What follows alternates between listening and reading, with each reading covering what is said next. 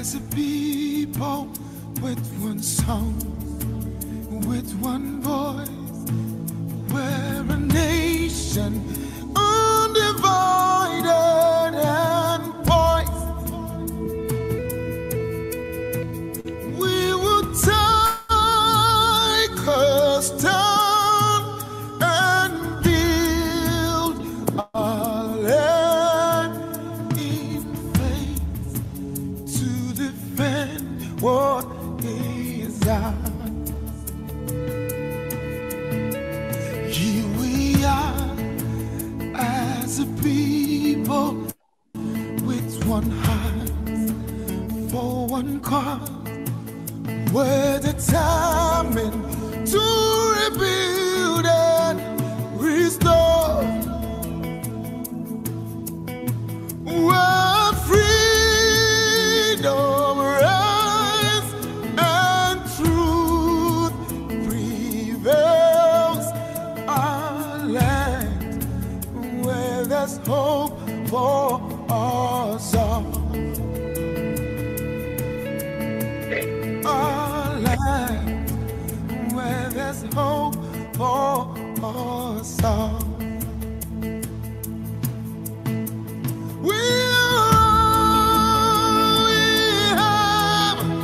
We'll defend our land. We believe in this nation, and we know we'll get there.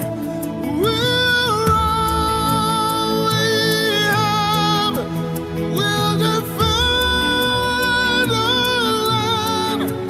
We believe in Nigeria and the promise she holds, and that one day we'll shine like the sun. We're a great nation.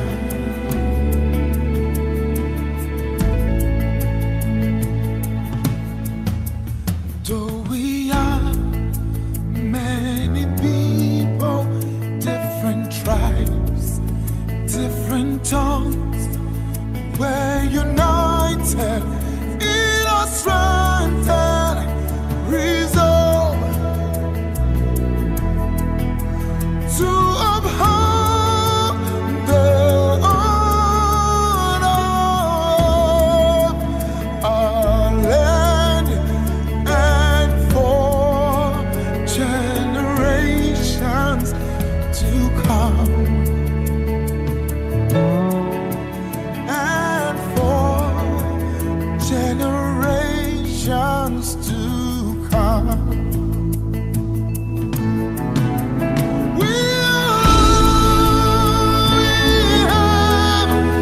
We'll defend our land. We believe in this nation.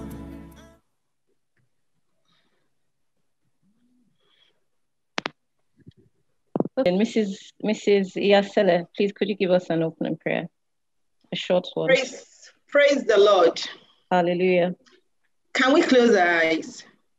We're in the presence of the Holy Spirit and the Almighty God. Father, we thank you for this gathering today. Thank We you. thank you because we know even before we got even into this scene, you're already here.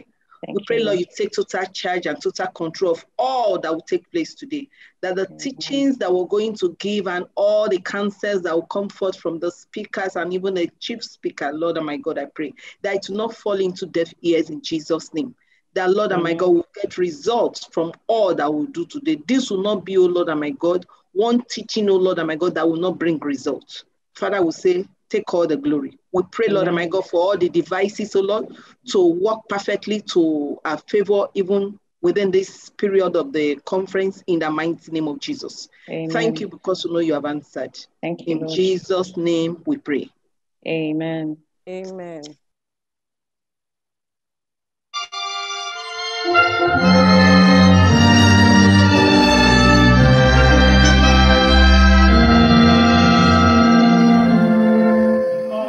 Arise, O compatriot.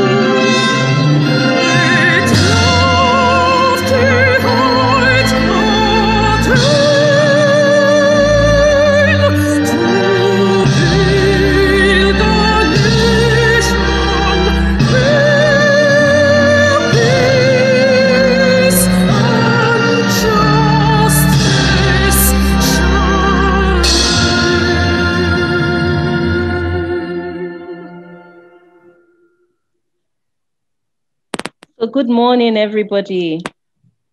That was a lovely rendition of our national anthem. Happy New Year to you all. I'm so glad that I could bring my New Year's gift to you all, nation builders, and you're all very welcome. I am a Nigerian by divine design, Fumi Olawoyin, ED of Save a Child, Save a Nation Foundation.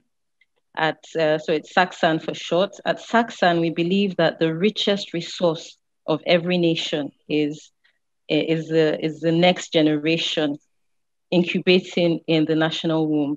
And if we neglect that next generation, it's an abuse of the future. So that's why, to change the future, to have the kind of future we envision for our country, Nigeria, we have to start making an impact on our young children. And that is the essence of us as nation builders, teachers, parents, mentors in different areas that affect our children one way or the other. We need to work together to make that difference in the lives of our children. And hence the need for our conference. This is the very first one that I'm holding. I do lots of workshops with children. I've been doing that for about 6 years. So we do workshops, excursions, talk with the professionals and things. But I can only see them once in a while, maybe once or twice in a year. But the teachers, the parents, you see them every time. So that's why it's necessary that we come together to work together and make that change, make that impact on the lives of our young children. So this morning, our theme is career aspirations and the future of work, and what's the role of mentors. I won't be talking alone. If I had 2 hours to speak, I'm sure everybody will fall asleep. So I have lots of experts here with me who are going to share their wealth of experience as we talk on this matter. Our keynote speaker is Dr. Akanimo Odon. After he has spoken, then I'll have an opening question for each of our speakers. And I actually have some polls as well that our participants will take part in, so that we hear from you, we fill the polls. When you have any questions or comments to make regarding whatever a speaker has said, please send a chat and we'll read it as we go along. So without further ado, I'd like to invite our keynote speaker, Dr. Akanimo Odon. Just a minute. Dr. Akanimo Odon is an international business and strategy development expert who has gained experience working in several capacities to several global and international bodies with a specialization in education and training, energy and environment, oil and gas, media, charities and government. He has an in-depth understanding of global issues, but with special reference to Africa. He's also a reputable education consultant, specializing in the design of new innovative transnational education schemes to increase educational access to Africans, driven by strategic partnerships. He is an international multi-award winner, a seasoned author and writer, the founder of different successful Africa development initiatives and programs. His links and networks spread across over 30 African countries, and his working relationship with a wide range of international bodies makes it easy for him to realize his professional goals. His goal and ultimate professional mission is to help overseas bodies, firms, and individuals get a good entry, settlement, and capture of the African market, and for African bodies and organizations to grow and establish themselves in the international market. Join me as we welcome Dr. Akanimo Odon. Good morning, Doc. Thank you very much. Can everybody hear me clearly? Yeah? Yes. Fantastic. Okay. Absolute pleasure to be here, and thanks for welcoming me to the Parent and Teacher Conference. Thank you, sir. I was particularly struck by the theme, career aspirations and the future of work, but in specificity, the role of mentors. And Well, you've given me only 10 minutes. I'm not used to speaking for 10 minutes, so I'm going to try my best really, really hard. So I've got too many things running in my head. So to kind of condense it to 10 minutes, it's a bit of a hustle, but I'll try my best. Don't worry. So maybe I'll start with this stuff. So between January and February this year, that's before the lockdown, I did 7 African countries, okay, in 2 months.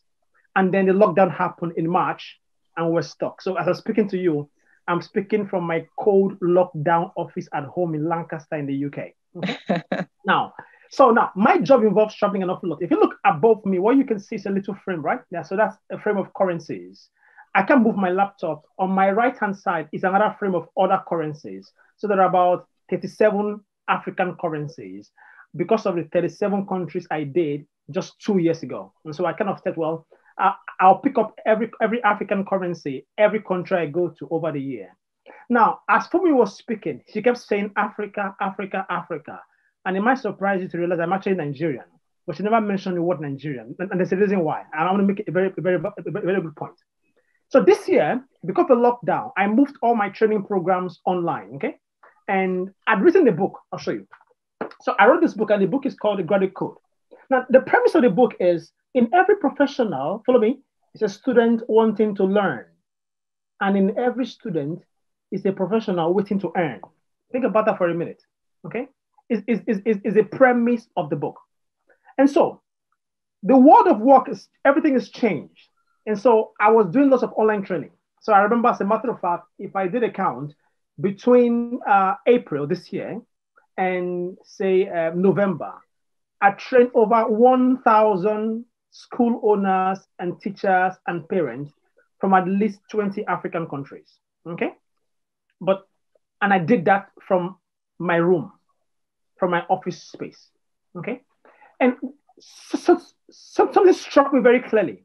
When I was speaking with many teachers and many parents and individuals, what kept coming through was the fact that there was frustration.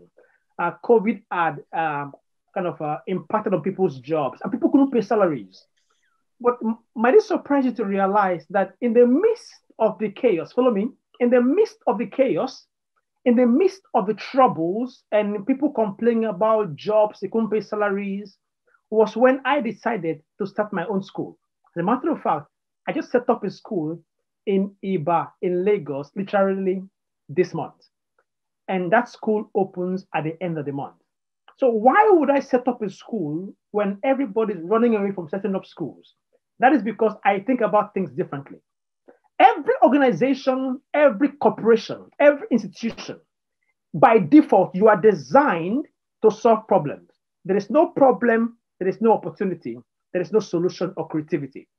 And so I remember I woke up one morning and on CNN, there was a news item. That was in April last year. And an American couple were having a wedding, follow me? And the wedding was virtual wedding. So the person playing the piano, the priest who wedded them, they were all in different locations. And so they figured out a way to still hold a wedding in the midst of lockdown. Problems create a basis for opportunities. I might as well go as far as telling you that problems are the raw materials for opportunities. Problems are assets for creativity, for innovation. That's absolutely crucial. And so I remember several years ago when I traveled across different African countries, and if I'm flying from, say, Amsterdam to Nairobi in Kenya, or if I'm flying from Amsterdam to Lusaka, Zambia, I always realize that the number of non-Africans in the flight is actually a lot less. In the last 2-3 years, I started realizing that the number of non-Africans in flight going into Africa just kind of quadrupled. I remember taking a flight from Amsterdam to Nairobi where over 80% of the passengers going into Africa were white. And I'm wondering, what are they doing in Africa? And it's very strange.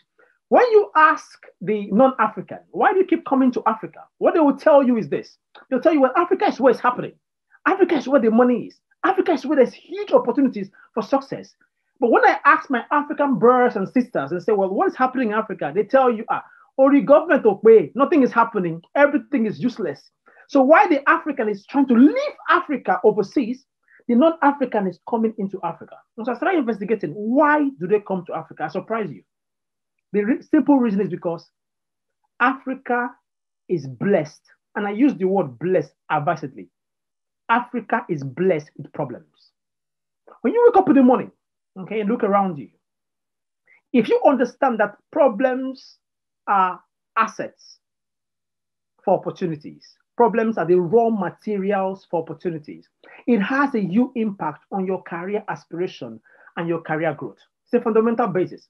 And so I thrive in the midst of problems. I want to wake up in the morning and tell myself, Akan, today, may you find problems, because when you do and you're able to provide solutions to those problems, therein lies your differentiation, therein lies your activation. Fundamental point. And so, as an individual, as a professional, the question is very simple. What problems are you solving? If you are not solving a problem, you are going to you will remain moribund. If you're not solving a problem, you will become old school pretty soon. So fundamental point one, what problems are you solving? Number two, okay, who are you? Now, why is that important? I liked the way Fumi introduced herself. She says she's Nigerian by design. I like that, and I'll tell you why that's the case. Why is that important? What is your design? So I'll do a very small example. So I like people to respond to me quickly. If I tell you the word lion, that's the animal, lion, can you write for me in the chat section which phrases or words come to your mind? Let's go. So when I say lion, write in the chat section what phrases comes to mind. I want to make a point. Let's go. Come on. To describe a lion, what phrase comes to mind? I'm waiting. I have only 10 minutes. Don't eat my time, Biko. Please. When I say lion, someone should tell me in the chat section. Thank you, Ebinimi. Fearless, bold. That's good. King of the jungle. Lizzie says roar. Fearlessness. ID says fearlessness. And Prophet Olawoyin says strong. Okay, we can stop. Now, I want to make a point to you. This is very, very important, because once you get this, things are easy. Follow me. Okay? Now, what if I told you that a lion is the laziest animal, or one of the laziest animals in the animal kingdom? Would you believe me? That surprised you. But that's true. Because a male lion, an average male lion, sleeps and snoozes for over 20 hours a day. Hello? If you are in this room and you sleep for 20 hours a day, which word should we describe you as? Talk to me. It cannot be bold, can it?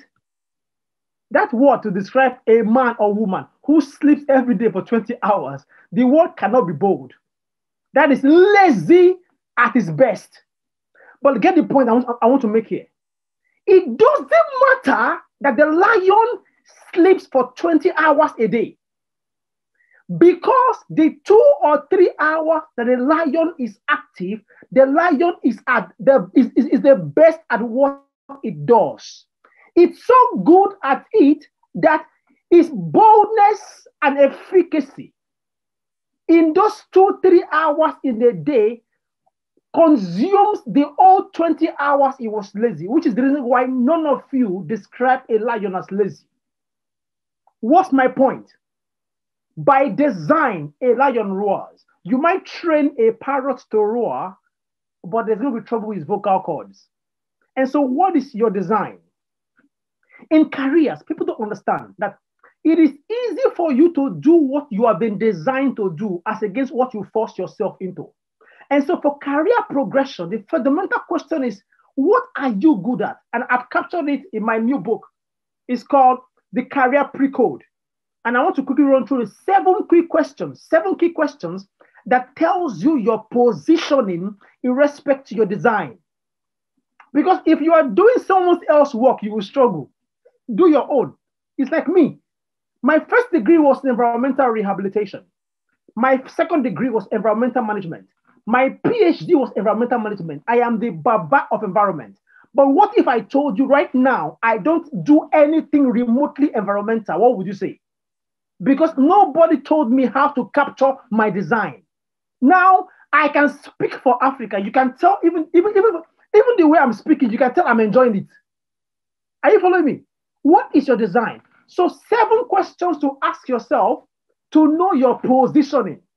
Number 1, do you do that thing you do with ease?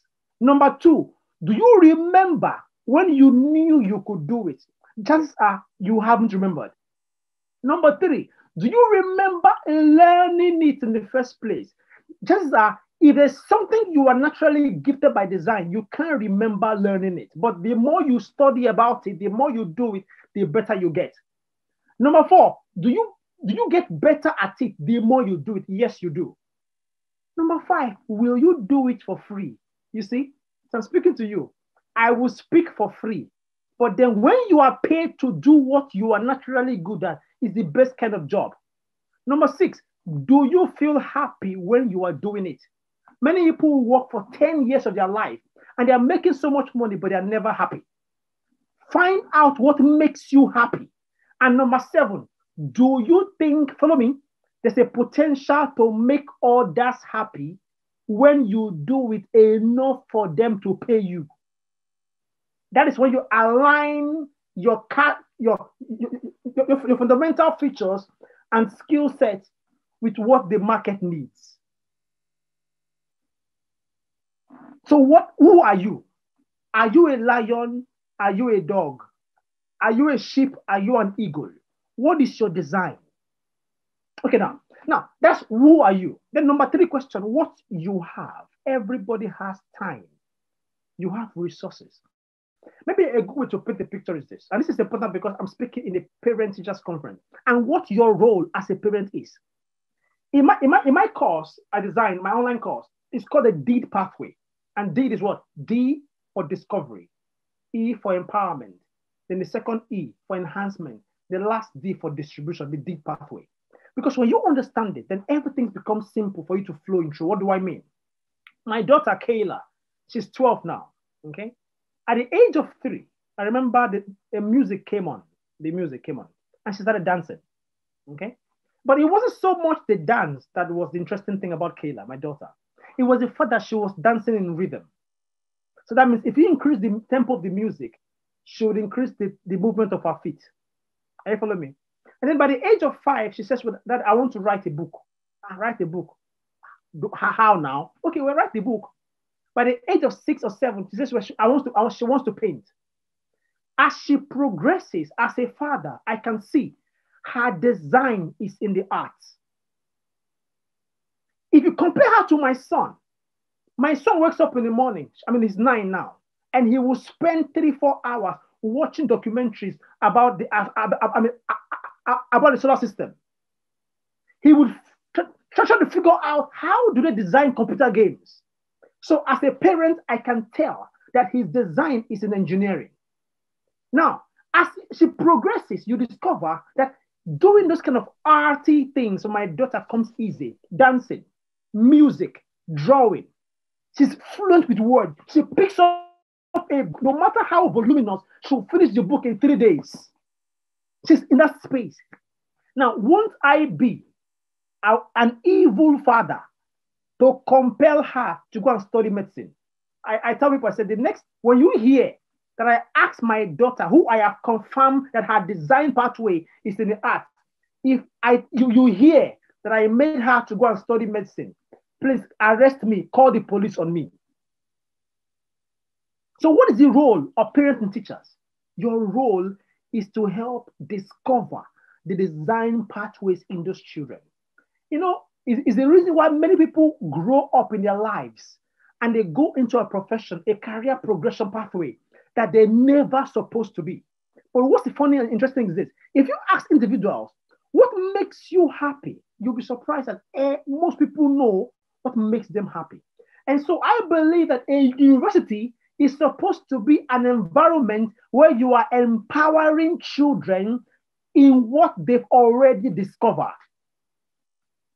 My first degree was in University of Benin. I studied zoology, the study of animals. Meh. I don't even like animals. I mean, I don't mean that in a bad sense. What am I doing with lions and tigers? But I studied that course for 4 years. Meanwhile, when I was studying zoology, I knew I loved writing. I love playing with words. Imagine if I realized that I was able to develop my capacity in what was my design pathway, my innate skill and gifting, then things come easy. Do you understand your positioning? I'm going to finish here because I think I'm way past them. I'll probably leave it to maybe to an open room. In the world we live, okay, we live in an environment where everything is globally connected, okay? And interestingly, many people struggle because they have restricted themselves. Some 7 years ago, my title on LinkedIn was Nigerian expert. But because I called myself Nigerian expert, the only requests and inquiries I was receiving was from Nigerians or from those overseas looking for Nigerian opportunities. I woke up one morning and I told myself, come on, Aka, Nigeria is good, but Nigeria is 200 million people. But Africa is better. Africa is over 1 billion people, 55 countries. And so I changed my nomenclature on LinkedIn. Go and check it now to Africa Expert. In a space of 1 month, I had inquiries from Botswana, Namibia, from the Gambia, from Francophone countries. And so my opportunities increase just by my repositioning. Are you a Nigerian professional or an international professional? What is your calling card? When you restrict your space, you restrict your place. My place is big. Is the reason why I cannot be broke. Because even though I live in the UK, 55 countries are looking for me. Who is looking for you? What problems are you solving? Who are you? Thank you very much. Thank you, Dr. Odon. Thank you so much. Wow, big one. Who am I? That is one of the things that I teach my students every time. This is the very first thing. It's the question you ask for anything you're going to do. If you're going to get married, who am I? Who is the other person? Who are we in whatever we're doing? And so I always tell students that's the very first question you ask before you start making any career decisions. So I'm going to, Dr. Odon made, he said something about if he forced his child or if he told his child to go and do medicine, then we should arrest him. So I'm going to, I have a poll here. I have a poll here, which I'm going to send out now. I've launched it now. Did your parents force you to choose a career? That's for everyone except your co-host. So I'm getting responses. Lovely.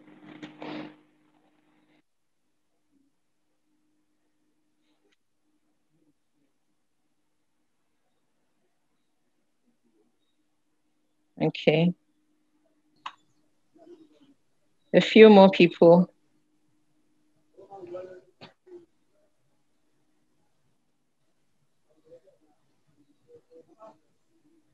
A few more people are responding.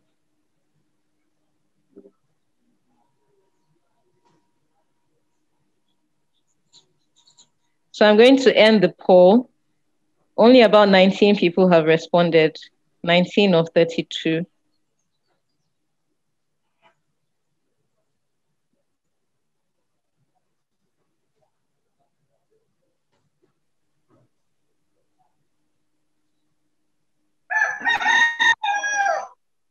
Whoa.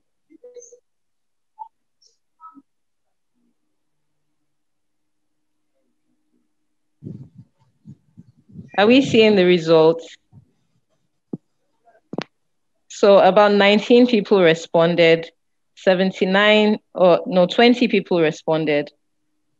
And 15% said no, and 5% said yes. So I'm going to do another one. So especially if your parents actually forced you to choose a career, then how did this affect your relationship with your parents? Oh, nice.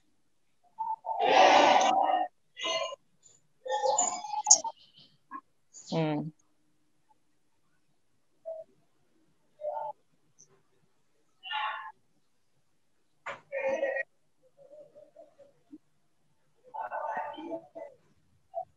Okay. So I'll end that poll now because it was only about 5 people that said they were forced.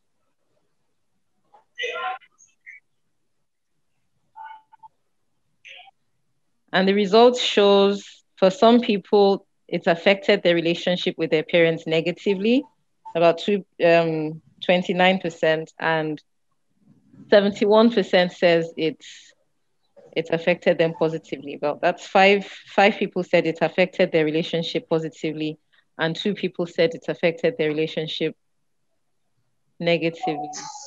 Okay.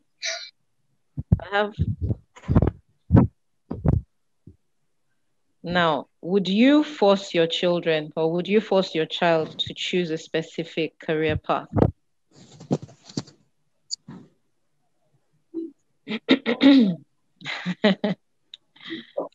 Nice. 23 people who voted, 100% said they wouldn't. Oh, sorry. So can we see the results now? Most people are saying they wouldn't force their children. So like Dr. Odon, we wouldn't be forcing our children into any specific career. And the last poll before I introduce my next speaker. Oops. No. That was the last poll. And so that sets the stage for my next speaker, Mrs. Lauretta Iyasele. So Mrs. Lauretta Iyasele is a teen parents therapist coach, an accounting graduate with specialty in auditing, team lead, home teaching tutor limited, and a social reformer. She holds certificates in professional counseling and substance prevention practitioning. She is the founder of Home Teaching Tutor Limited, a private educational outfit where children 5 to 19 years are tutored on board games and academic subjects in their homes.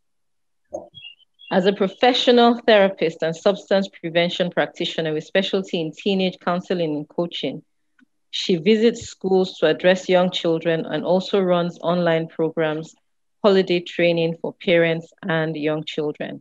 Lauretta is the convener of the Top Notch Parents Network on Facebook, a fast-growing platform with active members who are going through a learning process for great parenting in this century.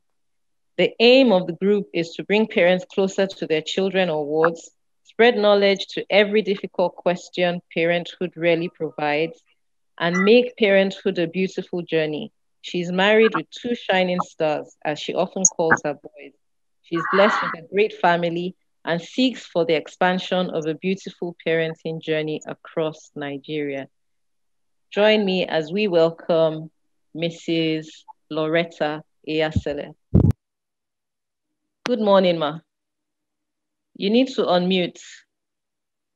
Yeah, I can see. Okay, good. Good morning, ma. Good day to everybody here. Good day for me. Good morning, ma. Thank you for having me. I see it as a privilege to be part of this maiden edition of the conference. Thank you. Thank you so much. Like you've actually introduced me, I'm a coach and a therapist. I work with teenagers and all of that. Can I continue? Yes. So I'll just give you my opening question. Right. So there was a school I went to where I went to host the talk with the professionals, and I had a baker as one of the professionals. And so after she finished speaking, one of the children, a boy, he said,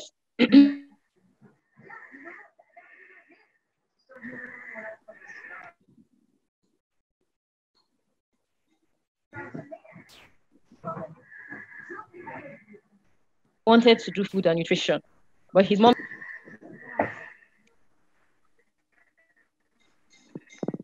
Oh, my network is having a problem. But can you hear me? Yes, I can. Yes, we can hear you. Okay, thank you. So he said his mom said boys do are Greek and not and not food and nutrition. Now, You boys know, they and I do thought, food and wow. nutrition where we're massive. Oh, Boys are the sorry, ones doing excuse food. me. Okay. And when I go to schools generally, and I just take a short survey with amongst the students, and you find that some parents are still forcing children to say they should take a particular course. Even with schools, counselors, I've spoken with a few, I've been able to speak with some counselors and school representatives, and they would say they're having problems with their parents, especially when it comes to the transition from JS3 to SS1. And they're saying, I want my child to go into the sciences. My child is going to be a doctor, you know? And I'm like, how can I'm 42.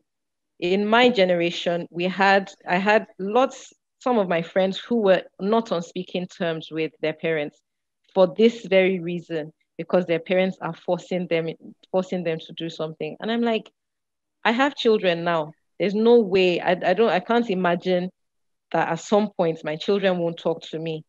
I can't imagine what kind of relationship I would have that would what I would do that would bring that break in relationship between me and my children.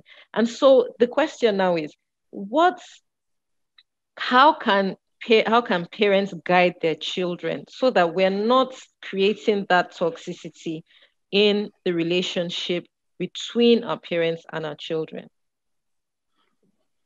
Thank you, Fumi. I want to start with the word mentorship now. All right, you know, you know, when you as a parent, you are the first mentor. You are the first experience your child will see. All right, we all know mentorship is the most experienced or most knowledgeable person. You know, a mentor is knowledgeable and is the most experienced. So that's the place of the parents in the you know, in the present parent-child relationship. So you are the mentor to the child. You are to guide, to direct, and to lead the child, but not to force the child. When the child becomes of age, when it gets to a particular age, you should be able to release your child. You know, you should be able to release your child, guide your child towards the path that the child wants to take. I give this example. For example, if you see a child always scribbling, and you are not the child who is always scribbling on, you know, on sheets of paper, you're not telling the child, no. You have to take the cutlass, you have to take the hoe, you have to take the shovel. It won't work. You have a writer in that child and not a farmer. Okay, if you see your child scribbling and all of that, you should be able to, like, you know, oh, I think this child is walking towards the path of becoming a writer, or becoming a part of somebody that will work with a pen and not the cutlass. But the challenge we're having these days is that, you see, parents, they want to, like, they see, most parents these days, they see themselves as always right. You know, there's a place for being always right. All right, that's when the child is still young and you're molding the child and you're monitoring the child, you're observing the child. When you eventually discover that this child is tending towards this particular skill or profession, please, you will not always be right. That's where toxicity come in, you know. And when a parent is easily angered also, you know, a child is tending towards this part, you are trying to, like, direct the child towards the angle where the child will not function well. You know, you're not aligned, you're not releasing the child. Well, you're easily irritated, you know, by the skill your child is exhibiting. You don't want it. I see some parents, they have a very big hospital. They're like, oh no, my child must be a doctor. By the time I pass on, who will take over? It doesn't work that way. I've also seen recently a parent, female, so to be precise, who the parents forced into becoming a pharmacist. She read pharmacy, but eventually when she got married, okay, she ended up becoming the writer she wanted to be, the author of books, and she's doing excellently well. So that's where the toxic stuff come in now. You know, if you don't let your child be who the child wants to be, the child will not grow up healthy. I'm not talking of eating good food and all of that. Healthy is as in you understand that really there will be no healthy relationship between the parents and the child. All right. So please, I want to beg parents, guide your child and direct your child towards the path the child is taking, towards the path the child is tolling. When you always speak on the weakness of the child, the struggles of the child, you are not guiding the child rightly. All right, towards the career path that the child wants to take. You see a child always singing and all of that. Always, you know, he likes to sing, and you're not telling the child to come and become a medical doctor. It won't work. It won't work. I fell victim of it. I read accounting like she read in my profile. I struggled to an extent because my dad wanted me to be an accountant. I struggled until I got married and I had to go back to my dream. And today I'm happier for it. So if you want to have an awesome child, you are trying to build a child who will become a perfect adult in future, who will give the best to your society, please, you have to release that child to be who the child wants to become. I don't know if I've actually answered your question for me. Thank you. Thank you so much, Mrs. Iyasele. You have answered my question. So giving the child the opportunity to discover themselves while you're growing with the child, you're watching the child, and you can see the direction that they're going to. So don't try to, I think some parents try to live their dreams through their children. You know, there's sometimes that maybe a parent wanted to be a doctor. My dad would have loved if one of his children would become a doctor because he wanted to be one. But I think it didn't work out the way he planned. So he would have loved for one of his children to be a doctor.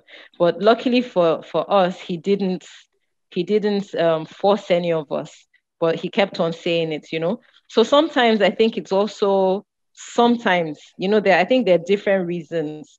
Maybe as we go along the way, as we speak with other people, there are different reasons why parents would want to force a particular career on a child. So I would like to bring in my second speaker, but before we go in there, I have another poll which I'm going to share. And because this is talking to teachers now. So, did you ever understand why you learned the quadratic equation? And so the poll has started.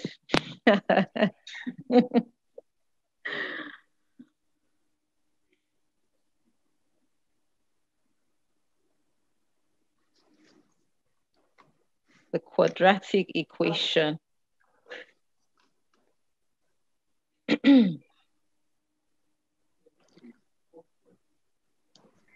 So I'll just go on. No, just take the poll. Another 3 seconds and I'll end it. And so I'll share the results. So out of 17 people who voted, 94% said they don't understand why they learned the quadratic equation. And 1 person said they did. That's interesting.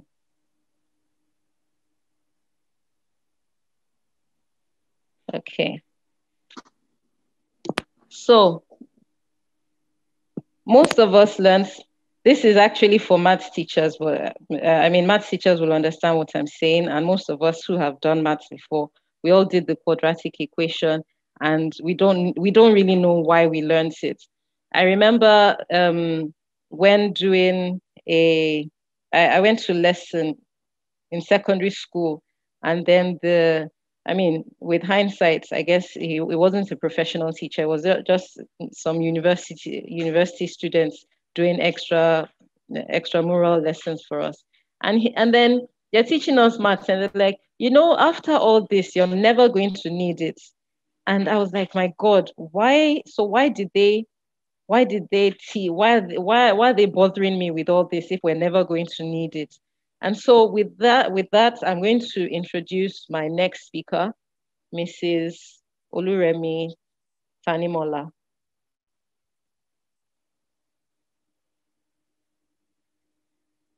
Yes.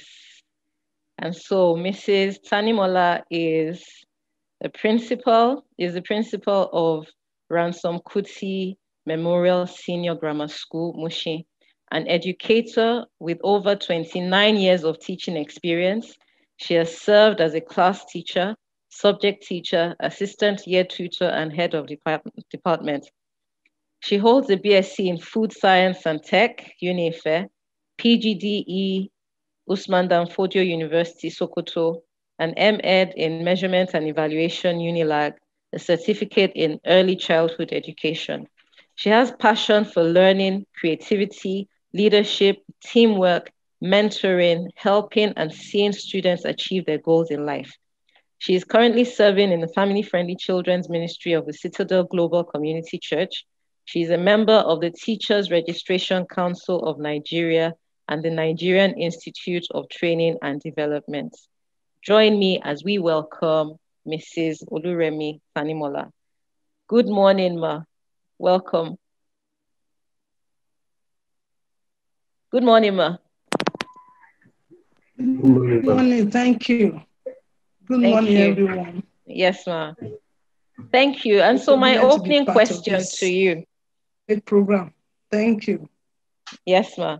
So my opening question to you this morning, as I was saying, the quadratic equation, nobody understands it. A lot of things that we learned in the classroom, we never really saw the importance of what we were learning it for.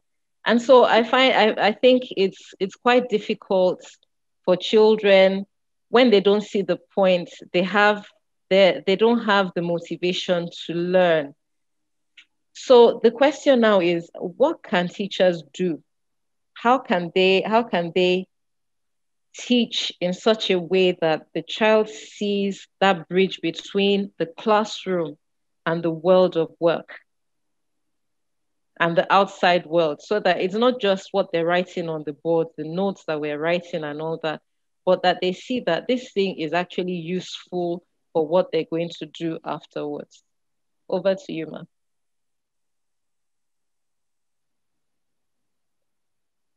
Mrs. Tanimola, are you there? Thank you, Fumi. Yes, well, like you rightly said, we all learn so many things without necessarily knowing what that thing is or the purpose of that thing. From my experience as a teacher, I've come to realize that the primary thing that one needs as a teacher is to know your role. Your role as helping, guiding learner to the destination point. So I now see that there is a measure of influence that every teacher must have on the learners. And if we're going to actually help to make learning real for them, because learning, it's when learning is real that's the connection between what is learning in the classroom and the outside world. So when you for you to make learning real, then you must identify each learner as an individual, not lumping them together. That has been one. Another major problem that I've seen from my experience is focusing more on theory. When all you just teach from the textbook, give note to the learners, there is no way they can relate. You gave the example of math. It's not really limited to mathematics. Every single subject has connectivity with the outside world. And also, as a teacher, we are not just connecting with the learner within the classroom. No, your influence must go beyond the classroom, in the sense that you want to kind of affect them. You want to have a lifelong impact on that individual. And if they're going to have a lifelong impact, you want to teach in a way that that child is seeing his future, not just the notes. Apart from that, in the process of being passionate about what you are doing, you are able to, to go beyond yourself, wishing and desiring to bring in everything that will make it possible for that learner to connect better. And that is where the place of projects, practicals come in. You cannot make learning real unless you use materials outside your notes, outside the whiteboard today that we're using. Apart from that, every child has his own peculiar nature. And that's why we see that they don't learn at the same rate. And in education, we're not just limited to paper and book. There are other aspects of education that are outside the curriculum, which we call the co-curricular. And when we actually focus and give attention to that aspect of education, it helps to discover those children. It helps to help them discover themselves. That's the major thing. Because there's no way that you can, any child can connect learning with work life without discovering his or her skills. And you're not waiting until that child is out of school. It's an everyday thing. The more you expose the learner to variables all around the environment, the more that learner is able to pick and able to discover himself. Then having discovered himself and herself, the place of a teacher comes in. That is encouragement. There are so many factors that may not allow such learning to take place. We are all aware of that. And that's why a teacher must be emotionally intelligent. You are teaching, you are not showing empathy. You are not even, look at the situation we just came out of, the COVID experience. It's even on, it's still on. And a lot of our learners have been emotionally pulled down. Now, we started learning, for us in public schools, we have to, just like any other school, globally, private schools in Nigeria, we have to embark on teaching them virtually. But as of today, most of our learners are not able to connect for obvious reasons. Some of them don't even have the devices. And that's another thing that comes in the place of parents. Like the first speaker, and of course the keynote speaker said, the encouragement from parents, another thing. Sometimes teachers face a lot of difficulties. We don't have collaboration with our parents. Now, you want to teach a student practicality of things. It's going to involve money. It's going to involve materials. Maybe it is that day that child chooses not to come for no valid reasons. So there are so many things that I believe that we can do. But primarily as teachers, it is important that we isolate our learners. They have different learning requirements. And also, learning is not just about academics. It's not about the cognitive. Other aspects of learning, we must begin to focus on it. Psychomotor, affective, because that is where we can draw the skills and discover the skills of this learner. And when they are able to match, then we can now help them to enjoy what they are doing. Many of the students run away from school because school is boring. We are in 21st century. Some of us don't even use the skills of 21st century. Meanwhile, these children, when they go back home, they see, the world is not a global village. They see what obtains in other parts of the world, even in their locality, what their peers, what opportunities they have. So a lot of factors, and these are just a few of them. However, another thing that is key is that as teachers, we don't want to limit ourselves to scheme of work, like we always say, topics to be taught. There's a place of teaching virtues in the classroom, because that is where a lot of these learners will discover themselves. Thank God many of them are brilliant. Beyond being brilliant, they don't know anything. But when we bring in teaching virtues, that is aspect of character education, those are the things that will help them to thrive in the workplace. Those are the kind of skills that we help them to get ready before they go outside the school environment. And some of those virtues, uprightness, goodness, even their behavior generally, their moral behavior, the virtues that we help them to stand with their peers without having any sense of low self-esteem. Those are part of the things that I think as teachers we need to really inculcate. So, and of course, we need to pay attention to their mental health. That is another area where we have, over the years, we have missed it. A lot of those children are going through psychological and emotional body problems that do not allow them to think of, even when you are making it real, they are disconnected. So we need to extend our teaching beyond classroom, and that is why we must relate with them. We must develop relationship with our learners. And it's a lifelong one. Sometimes some of us say that, oh, I've taught this child in GSS 1, and that's it. That child that you taught in GSS 1, if you have really developed a form of relationship with that child, you want to build on it. So there's a measure of follow-up. That is why every teacher must see himself as a counselor, as a mentor, and as a role model. Now we are talking about career. The teacher himself must have understood what it means to aspire more in terms of career development.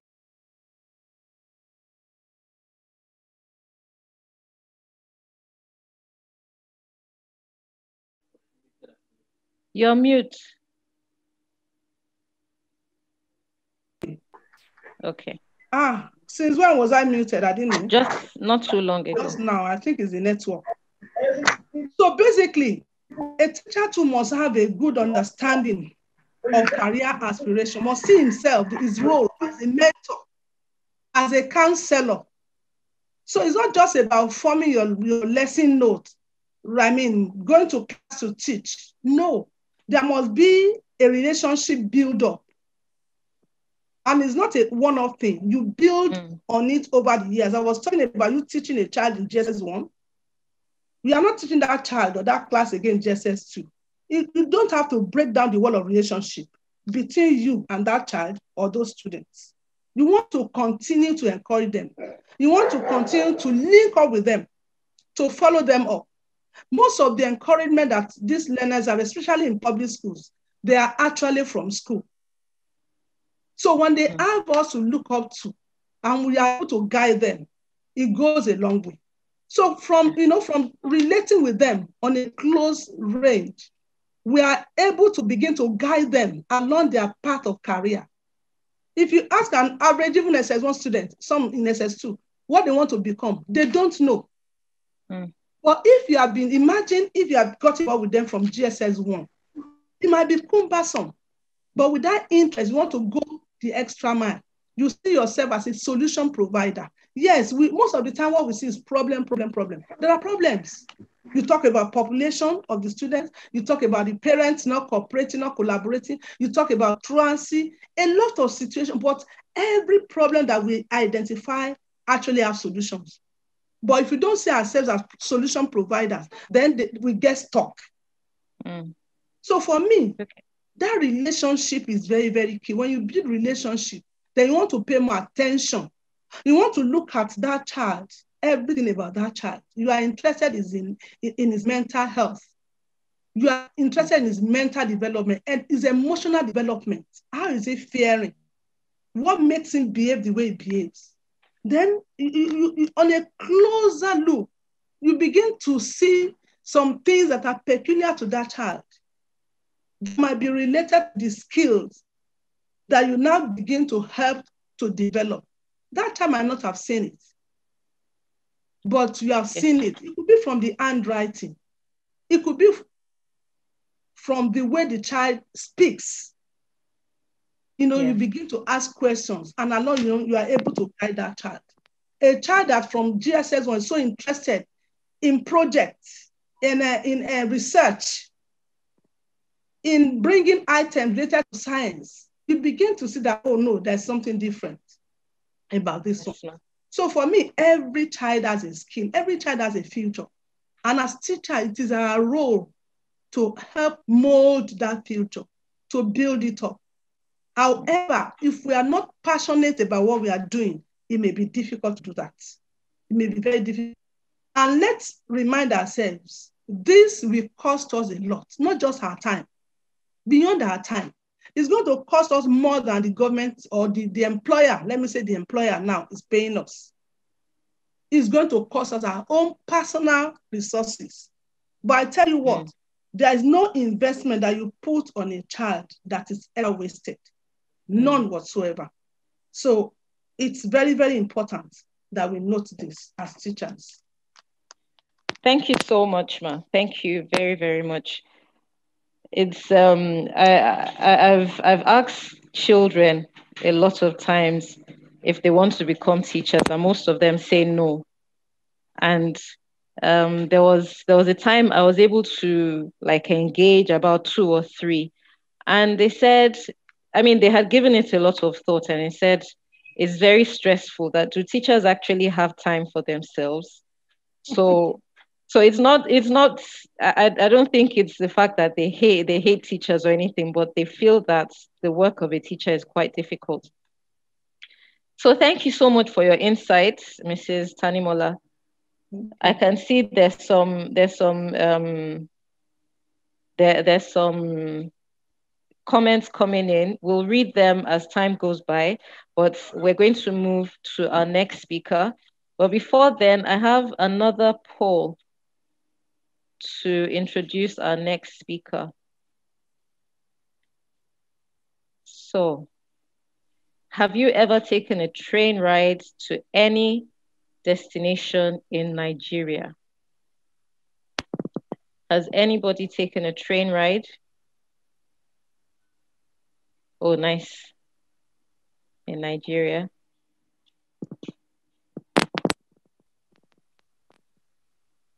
The reason I'm asking will be apparent when we get in there. So I'll end the poll in a few seconds.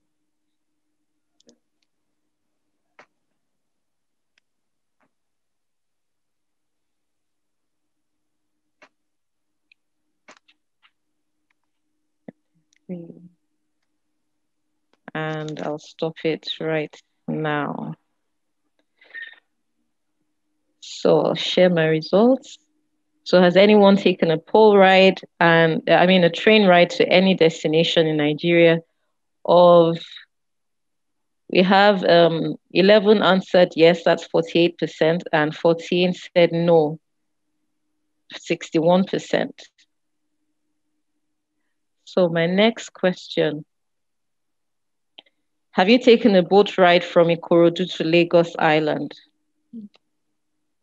Has anybody taken a boat ride from Ikorodu to Lagos Island? Whoa, I haven't either. Okay, so I'll end polling. So of 27 people who voted, 25 have not taken that ride and 2 have taken the ride. Interesting. I haven't taken the ride either. But it's on this premise I'm going to introduce my next speaker. My next speaker is Mrs. Sade Olawoyin. She is the Managing Director, CEO of Sade's Fashion House Limited. She's a fellow of the Institute of Chartered Accountants of Nigeria, where she won both the first prize and best qualifying lady awards and final level in year 2000. She has an MBA specialized in,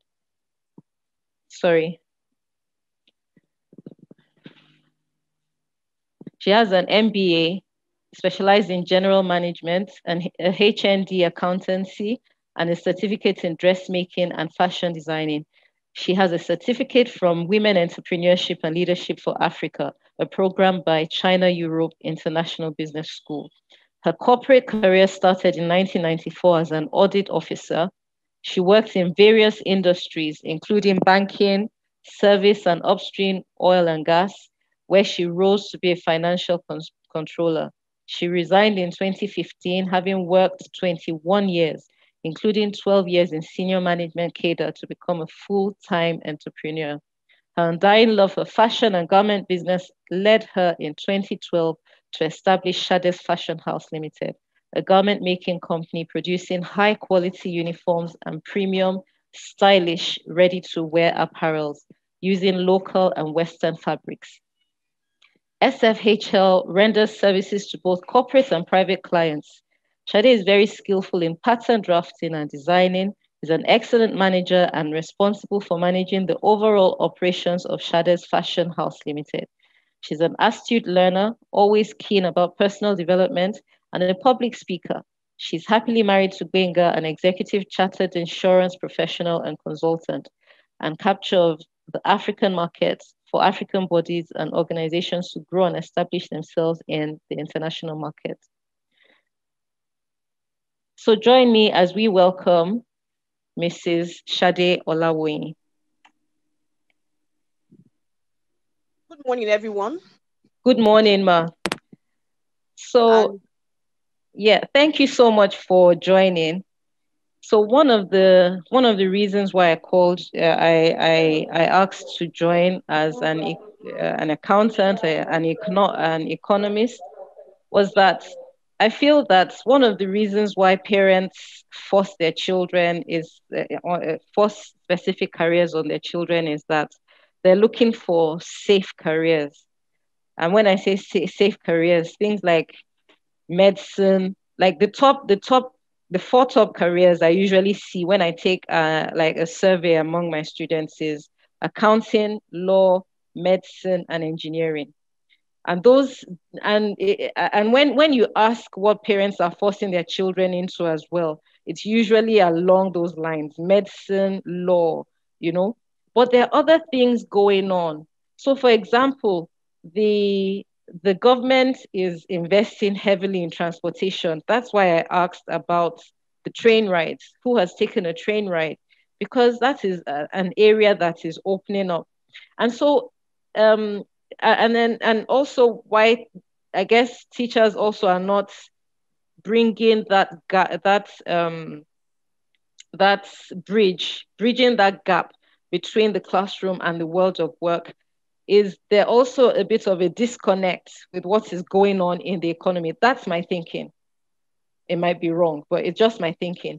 So that's why I actually called on you to like give us some comfort. What is going on in the economy that our parents and teachers can start looking at to say, okay, the government is doing this, the government is doing that. In the next 3 to 5 years or 7 years, by the time the children are coming out, these are career paths that are opening up. So can you give us some information on that? Okay, thank you. I will start off by some cardinal points. And the first is that parents should realize that your survival does not come from anybody. Number two, not just the government, even individuals are taking initiatives. And these individuals are not better than you are. The world is already moving, and people without the knowledge of trends will be left behind soon. The leading jobs are not jobs just being created by government alone, but also by the private people. And with that foundation, I'm happy with your question because it ties into what I just said, one of the points, which is knowledge of the trends. The year 2020 has marked the end of a system and has fast-forwarded another system. The system of automation has been fast-forwarded. And so parents should begin to look at what are the things that are happening today? How can those things be automated so that they are better off? In 5 years' time, in 10 years' time, what's going to happen to even these professions, the law, accountancy, medicine, and engineering. What's going to happen? In several discourses I've been in, it's quite sad that most times there's a disconnect between classroom, the courses, the subjects being rendered, and the real life. You asked a question in the poll, which I will just go back to. And the question is, did you understand why you learned the quadratic equations? When you asked that question in the poll, I laughed and I said, "Ooh, this is fantastic." Personally, I have come to understand why. For me, in those quadratic equations, you're always looking for what is y, what is x. But the application that I found out is your ability to look at things that appear complex and see how you can simplify them into small pieces. And eventually, those small pieces will be adding blocks for the total or the big structure that you want to have in place. You gave another poll, which is the transportation, water, and the train. That's what the government is doing. And so many times we, parents need to come off this high-profile job, so to say, the so-called high-profile jobs. Every job can pay. As simple as water, selling pure water, it does pay because it's a necessity. Everyone would need water. Water to drink, to cook, to bath, to do so many things. And so there should be first and foremost a disabuse that a job is little or a job is glorified. Trending nowadays, jobs that would tend to dominate the future in Nigeria, in my view, number one is digital marketing, business analyst, clean energy jobs, software development. If you notice with these key ones I've mentioned, they're all turning to IT. And that's why I said that the 2020 COVID-19 has forwarded the automation. The automation that we thought would start probably in 2030 or 2035. It has brought it so many years forward. And so you should be looking at whatever cost.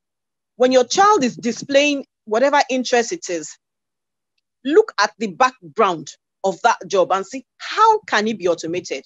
Yes, the child is scribbling and all of that. Writing, if you wrap IT around it, you're asking yourself, how can it be automated? You find out that your child is always, tearing things. He wants to find out why, what is inside this, what is this and all of that. That shows the child is very inquisitive. You wrap around IT around it and see this traits by this child. What is displaying? How can IT make it better off? And so the questions, I'm so happy with, what the main speaker said, talking about problems. We need to look at our lives and say the issues that are at hand today, in 5 years' time, with IT around, what's going to happen and what's going to become of that? And that should help us and guide our child. A child that says food and nutrition, we should not just, wash up and say this. We should look at how, putting the IT factor. Because for me now, on all things, you should always constantly ask, if you put technology into this, what difference would it make? How would it be done? It would amaze us today that there are a lot of Chinese in Nigeria who have bought expand land and are into farming, but they're not into the regular farming. They're into the mechanized farming. They have their equipments brought in and they're doing that. A lot of people will look down at agric because what they see is a hoe and a cutlass. But it's beyond that. And so in everything that is going on, the world is changing. Whatever skills that are being manifested now, put an IT spectrum into it and look at it from the lens of technology. What's going to change? What do you think will change in a couple of years? How do you think IT is going to, affect this? And that should guide us in leading our child in whatever it is that they want to do. Everybody wants a quick way out of things. But we found out that the fastest way around doing things, look at the session that we are having now. But for COVID-19 last year, you probably would have planned a physical conference, bring everybody into a room and all of that. But times have changed. The conference is still holding, but on the lens of IT, we're having an e-conference. And so those are the kind of things that we should look at and see how things will change. It takes a lot of thinking, and that's why I started off with that it's not the government. So your survival does not depend on anybody. You too need to look at it. The government has its role to play. You as an individual has your role to play. As a parent, as a teacher, you're looking at it. And even in the courses that are the subjects that are being taught and all of that, in the lens of IT, how will that change? Thank you. Thank you so much. Thank you, Mrs. Olawoyin. Your survival does not depend on anybody. And people without knowledge of the trends will be left out. Truly, what you said about having our conference now, I've had this on my plate for a long time. And if not for COVID, we really wouldn't be online. I would have been looking for a big hall. I actually did find a hall early last year, but nothing could happen last year. But I'm so grateful for IT. Now I have people from Ilorin, from Ogun State, from Borno State, from Bayelsa. Everyone joined in. Imagine if they had to come to a physical space, then some people would be stuck in traffic somewhere, and so many man hours gone. But here we are with the help of IT. And this is also one of the things that I tell children.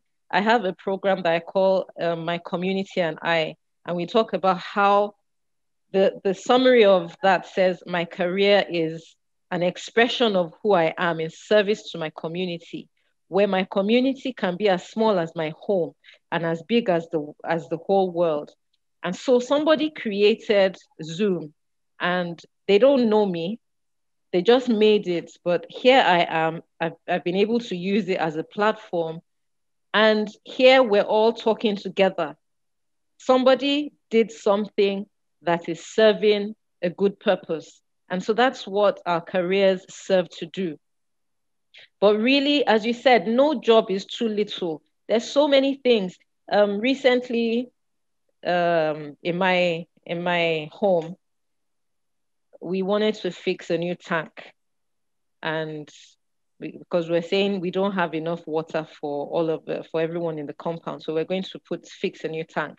And so the plumber came, he set the one that we had, he repositioned it, and then our new neighbors brought in a big tank, and then he looked at it and he said, "No, I don't think we should use this tank because it's too big. Without water, it's heavy already. I don't know the capacity of the roof that we want to put this tank on. And so if I put it on, it could break the roof, and it just came to me. I'm like, this is why we learn capacity. This is why we learn weights and things like that, And he was a plumber. But when you ask him, he will say, not so many people are interested in plumbing. Now there's so many estates springing up around the country. They're going to need plumbers to fix the plumbing in those places. If we don't have enough plumbers, what's going to happen? So, as you said, no job is little, but everything we do is serving the community, is serving society. And that's the whole reason careers have developed out of service, trying to we're making society easier for us to live in.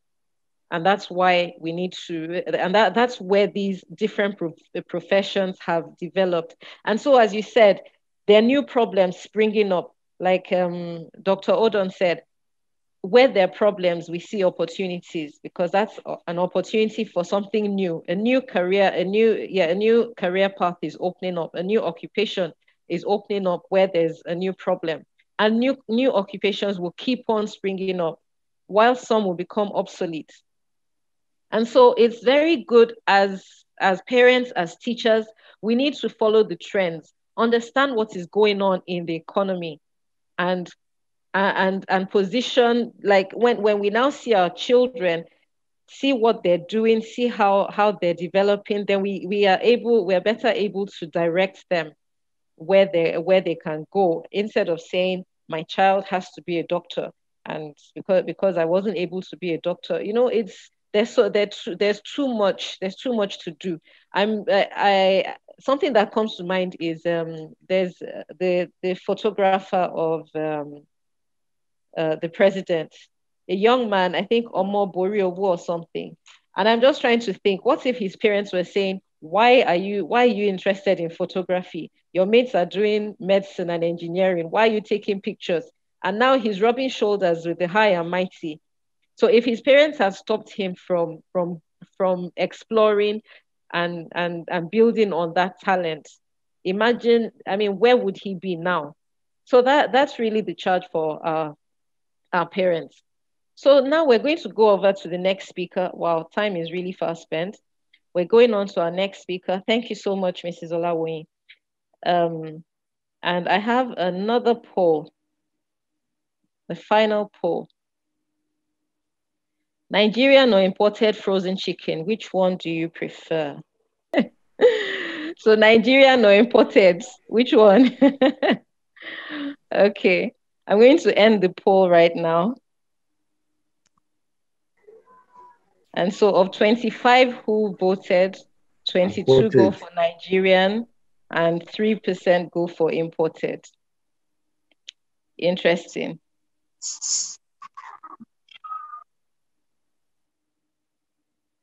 So I'm going to sing a song before I introduce my next speaker. And anybody who knows it, those who know it, they can sing along. But please don't put on your mics, just sing along where you are. Iṣẹ́ àgbẹ̀ níṣẹ́ ilẹ̀ wa, ẹni kò ṣiṣẹ́ á máa jalè. Ìwé kíkọ́ láìsí ọgbọ́n, ọkọ́ àti àdá, kò ì pé o, kò ì pé o. So, my next speaker, as I'm going to introduce now, is Dr. Ebinimi Ansa. Yes. Dr. Ebinimi Ansa is a research scientist and director at the African Regional Aquaculture Center, a department of the Nigerian Institute for Oceanography and Marine Research, with over 25 years experience in fisheries biology and aquaculture management. In 2011, Dr. Ansa won the highly contested postdoctoral fellowship of the African Women in Agricultural Research and Development, which was funded by Bill and Melinda Gates Foundation and the United States Aid for International Development. She is presently the Vice President of NiWARD Country Chapter, Nigerian Women in Agricultural Research for Development, NiWARD. Dr. Ansa is also an active member of other professional associations, including World Aquaculture Society and Fisheries Society of Nigeria. Dr. Ansa seeks solutions to mitigate the problems attributed to climate change and pollution effects on aquatic life through culture of selected species of migratory prawns, sedentary mangrove, oyster, catfish, and tilapia, among others. Being a farmer and a certified trainer of the Nigerian Agricultural Enterprise Curriculum for Entrepreneurship Training of Farmers, she has been able to positively influence hundreds of farmers and fish processors across Nigeria through training and skills development of these farmers in partnership with local and multinational organizations. Dr. Ansa is God-fearing and draws strength in service to God and humanity. She is married to Joseph Ansa, and they are blessed with children. Join me as we welcome Dr. Ebinimi Ansa. Good morning, ma. Good morning. Welcome. Glad to be here. Yes, ma, welcome. So one of the things that the last speaker said, Mrs. Olawoyin, she said, people think about farming, they think of the hoe and the cutlass, and so they're not really interested in going into farming.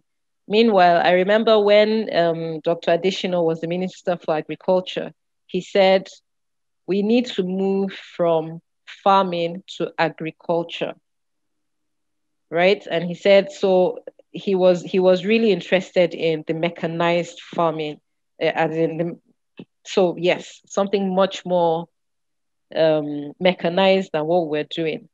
And so when I asked about the Nigerian versus imported frozen chicken, my experience is that in 2019, myself and my husband started a poultry.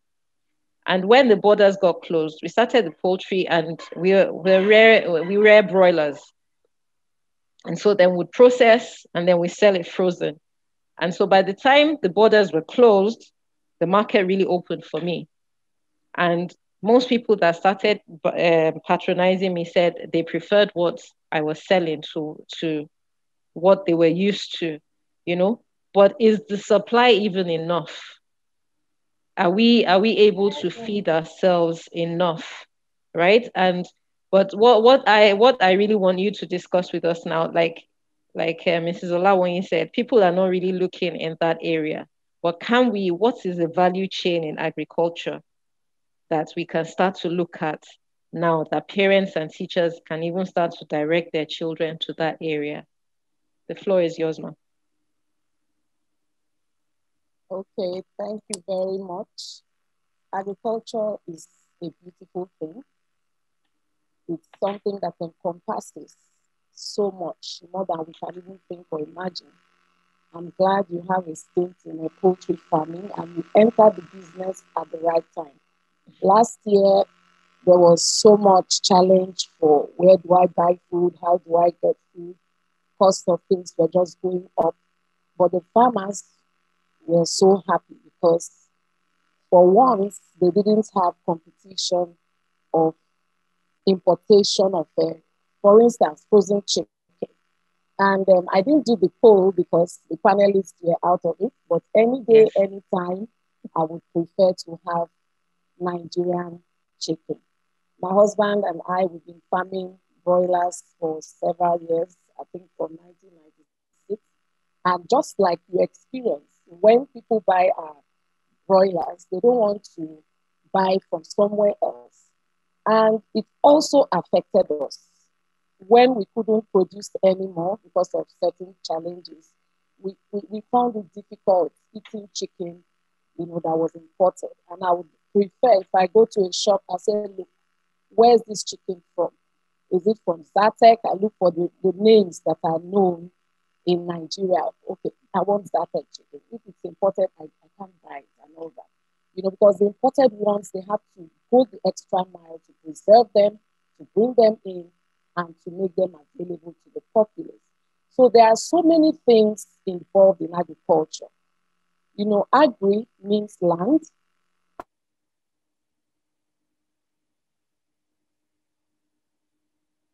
Uh-oh. Hello, ma. Seems she's culture to cultivate. Okay. So the fish, and even in each of those areas.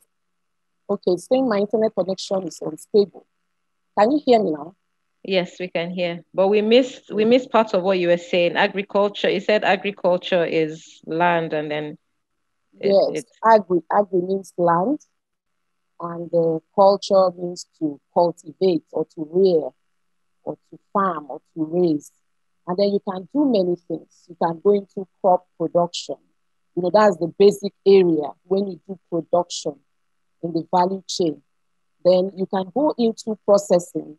There are some people who don't farm anything, but they get what the farmers have produced, process them, package them, and put them in the market or on shelves or wherever they want to sell them, or even sell from door to door. And now with the IT, being so available, some people don't even have a shop. Their WhatsApp statuses, their Facebook stories become their advertisement platforms. So a lot of things are changing in the sector. And a lot of young people are realizing that, look, we can make quick money, even if we don't have the mechanized things. Let's go to the hinterland, the villages, pick up stuff from the farmers. For instance, yams, pick up the yams. Test them. There are nice equipment built by FIRO. FIRO is a federal government establishment in Oshodi. They do a lot of producing mechanized equipment for processing of food and other commodities. So you pick up these equipment and you process and make your yam flour, package it and you sell it. So the value chain is broad. So you can do that for many other products. During the COVID lockdown, one of my mentees, she's actually a lecturer, but she has a flair for food processing, okay? So she had to now start, when we heard of the Madagascar tea and all those things, she started gathering materials, orange peels, neem, this dogoyaro leaf, other spices and herbs. And she would take them, process them. She had a solar tent, a simple solar tent, where she would dry the products and then process them and put them into tea bags as a trial. And she sold the idea to her institution. And the head of her institution was so impressed and even gave her a little grant to make it, like on a commercial basis. And then she's also teaching her students how to do these things. She had an online training for about a week, and she was teaching them, and other people were also allowed to participate. So a lot of things are, leaning towards agriculture. We can't run away from it. People need food, and people need good food every day. They need to be able to afford it. And if we don't make enough, the prices will keep skyrocketing. And I think that is where the world has seen Nigeria as a place where they can bring all kinds of food stuff, because we are about 200 million people that need to be fed with good food daily. So if we look inwards, we have all it takes, We have the agricultural research institutions. We have the NGOs like NiWARD, Nigerian Women Agricultural Research for Development, that provides technical support, mentorship for young people, especially the secondary school students. We do career talks for them. Those who are interested in agriculture, it's not all about the hoe and the cutlass. There are ways of doing it, but they must be interested. We can't force them, but we show them the skills and we show them the value chain. It's very broad. Some even want to go into marketing of agri-products. Some may want to go into academia to do research on how the farmers can do these things better. So they relate to the farmers, see their problems, and then come back to the laboratory and find solution. When the solution is found, they package it maybe in the form of a manual or organize a seminar and say, wow, I've got this information for you guys. You can come out of this problem without any stress. So the research angle cannot be overlooked. We need a lot of people who will go into agricultural research. There's a very huge gap in that area.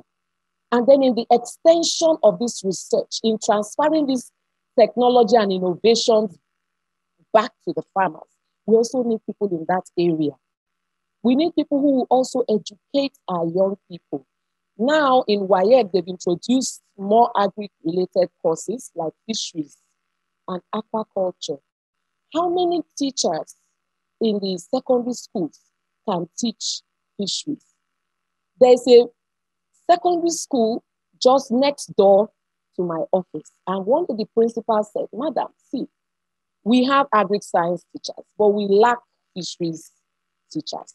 Can you partner with us to provide such service? And gladly we accepted. So they can come for their practical sessions. We can give them small talks, show them practically how to raise fish.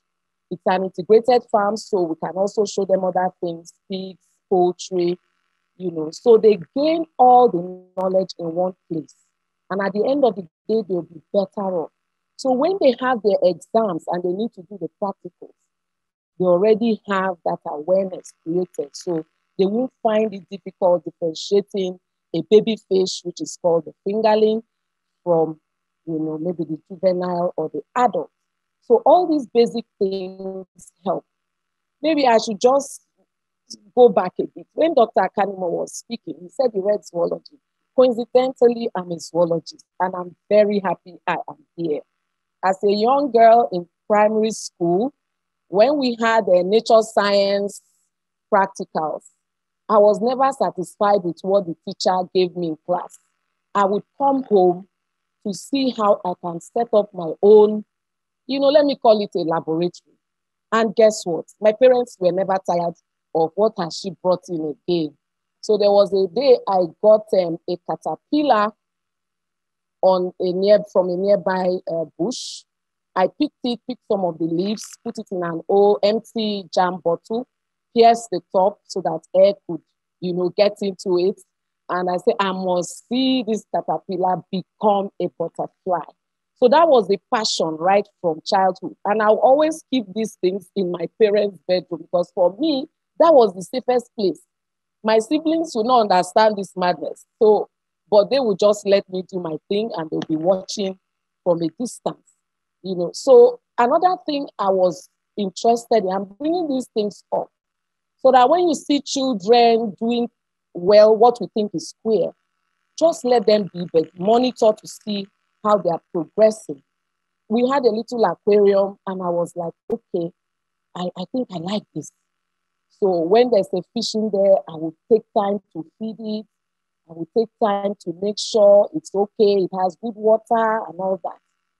And once my dad got some, what we call post-larvae of the shrimp, freshwater prawn. That's where my interest for prawns came, and he got so much and we gladly put it, myself and a cousin who was also interested, put them in the aquarium. We didn't want them to die. But the following morning, what happened? They were all dead.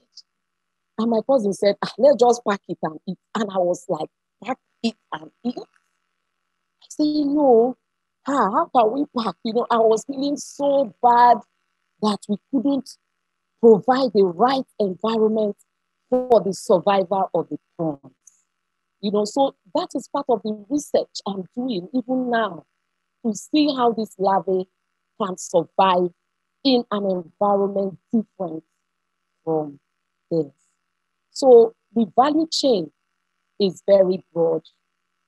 We can even talk about the business. Yes, Dr. Kim said agriculture is no more agriculture, it is now a business.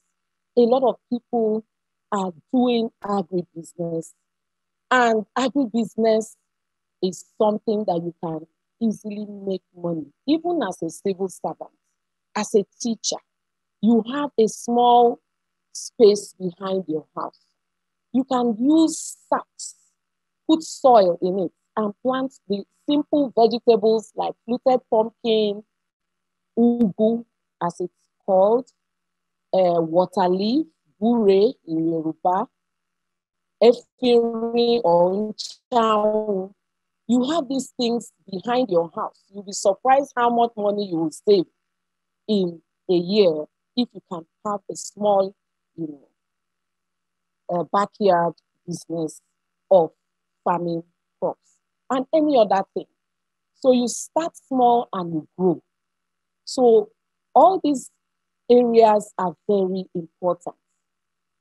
One of the panelists had also mentioned that there is no job that is superior, let me put it that way, paraphrasing, to the other, because every skill, every job is important and everybody has something to offer.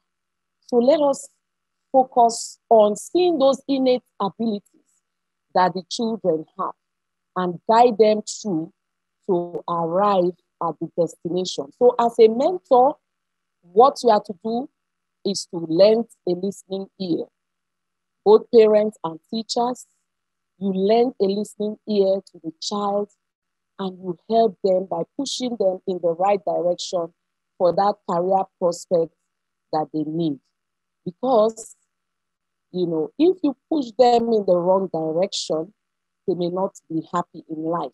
It has been said here by other panelists. It's going to bring unhealthy, you know, growth, unhealthy relationships, and it may take them years before they actually find where they're supposed to be. So I would like to pause here a bit. I don't know if I still have more time, but I would like to pause here. Thank you. Thank you so much, Dr. Ansa. So, well, time is fast spent. We're already at 11:52, but I think there's some comments. So I'll ask Mrs. Sholanke to read some of the comments and questions, if there are any.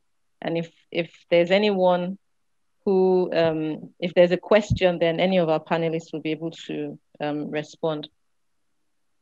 Mrs. Thank you. Sholanke. Thank you so much.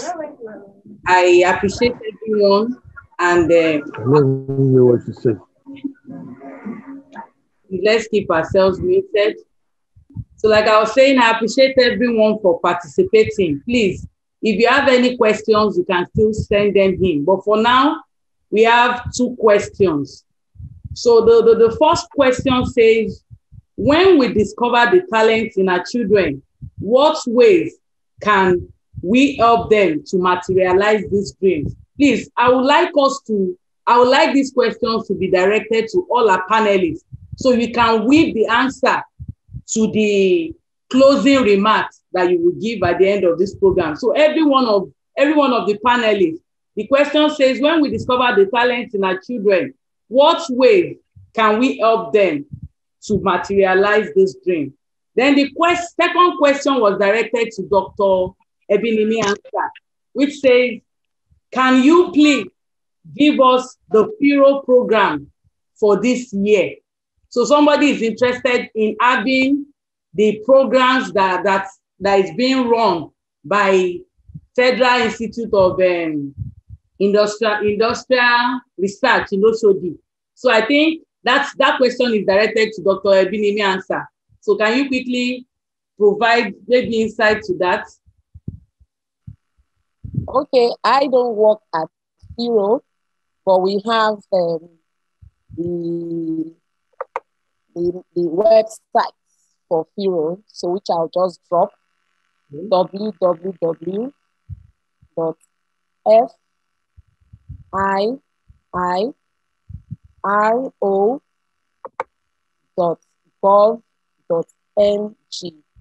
So you can check the website and see the contacts there and find out from them, you know, what their programs would be like. Yes. Thank you. Thank you so much.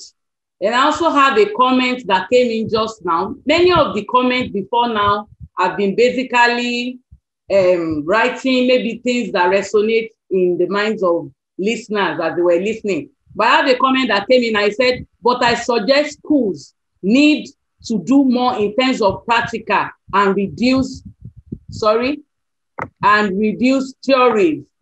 I think that question is coming up because of the agricultural value chain that we are being exposed to. So the person is suggesting that schools need to do more of practicals and not just focus on the theoretical aspect. So this is thrown at all of us. We are both parents, and we are both we are parents and the first mentor that all these our children and our wards come to know. So he said we should do more of practicals. And like Dr. Ebinimi said, all of us can have little spaces around us, that we have little spaces around us. We can start the planning so that these children can really be exposed to the practical aspect of agriculture. So please, do we still have, okay, I think another question came in now. The question says, said, sometimes the parents are not knowledgeable enough to guide the children. How do you help parents in this regard? If the parents are not knowledgeable enough to guide the children, how can these parents, how can these parents be helped? Please, any of the panelists can answer this question briefly before we wrap up the program. Okay. Yeah. Good afternoon. We are ready. Okay, we're still in the morning. Mama, yeah. I'll quickly just respond to that. This is Remi Tanimola. Yes, ma'am. Yes, ma'am. I just joined that one to the other one that has to do with discovery of talent. You know, one of the things I was jotting here is that as teachers, it's our role to educate the parents as well. For every child that you teach, you are not just teaching that child, you are teaching generations. You are teaching everyone connected with where learning must take place each time that you interact with children. Another way is that, you know, talking about discovering their talent, how you can help them to achieve them. That is why it is important that we involve the children in the learning process, give them tasks, you know, inculcate skills, collaborative skills, and other values in them. In addition to that, career counseling is very key. And that comes in the area of choice of subjects. Our parents, many parents are not enlightened.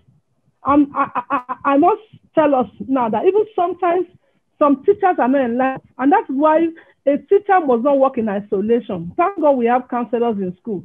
Even counselors still don't work in isolation, because we need to update with the current events. Things are changing fast. What obtained, the subject combination I needed for my own course may not be needed now. So teachers, we must update ourselves in terms of knowledge. Then we must collaborate. Then we must guide these students in their, didn't have anybody to guide in secondary school. As a science student, I did not do physics. It was when I was about to write JAMB, I realized that the course that I wanted to do primarily required physics. So even at the time I was going to study food science and technology, that was not the primary. Eventually, I enjoyed studying the course. I was passionate about it and the like. But it's important, and that's why it is important that we pay attention to them as teachers. When we pay attention, then we work with the parents, especially when we know the parents and the issue of practical too is very key, like I said. You see, the reason why some of these subjects are boring to some of our learners because they're not going to the area of practical. But I must tell you, there is no single subject or no single topic that is not activity-based in education. There's none. The only problem is that we often shy away from it. But you know, imagine when you teach, well, you might say, oh, time and everything, and that's why you own your time. I said something earlier on, it's going to cost you something. It's going to cost you your time. So basically the time that you have for that period may not be sufficient, but you want to extend this learning, you want this learning to really take place. The place of assignment is there, the place of project is there, the place of having the children ideas. They're not doing it alone. So along the line, through the path of self-discovery, you are able to now guide these children talent. You are able to guide them that, okay, whatever you are becoming is related to your talent. If it's related to talent, then the problem is not that. So it's a continuous journey, it's a continuous learning procedure. Yeah. Thank you, ma'am. Thank you. Then this question is also directed to you. Please, we want you to attend to it as fast as possible. I said, many of the teachers we have nowadays, they are teachers because they found themselves there. Maybe they are in want of jobs and chances just took them there. It is not really because they are passionate. So how do these teachers get help? Please, briefly, ma, in a minute, ma, can you help us provide insight into this? Yes, quickly. For us in Lagos State Government, issue is being addressed on a continuous basis. And that is why training has been a continuous thing. Training, mentoring, selling. Now we have mentor-mentee relationship even among teachers. You didn't plan it. You want to remain on the job. Then you must buy into the non-job to make impact. Fine, you want to get out of the job. There's no problem about that. But then there must be a desire to learn, to continue to learn, to relearn, to unlearn. So it's a continuous process. Thank you. Sorry, can I say something to that? About Lagos State School. Yes, can I say something to the part of the teachers? You know, sometimes you find yourself in some areas where you didn't really plan. Sometimes it's a season in life. If you take that part that where you are at that moment in time, you will learn. There's so many skills that you can learn in that area. Now, for your own career development, look at what skills you're learning as a teacher. Because if you're going to get out, you're not just going to step out now. You need to plan ahead and say, okay, while I'm a teacher, what are the skills I'm learning here, which I can apply somewhere else?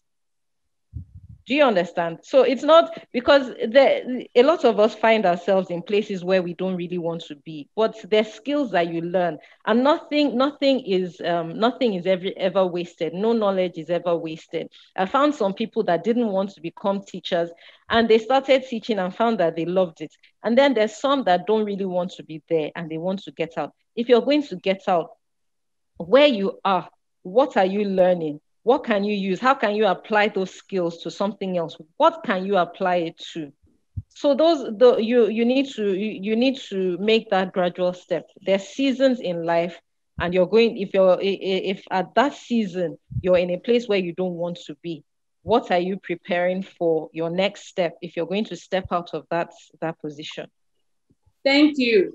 So just as we have also seen some other comments, and I think most of the comments boils down to the fact that many of these children need guidance. They need, like somebody suggesting, that the school needs to have a functional guidance and counseling unit so that they can even help students in subject combination. But I think this is one of the programs that is being run by Save a Child, Save a Nation Foundation.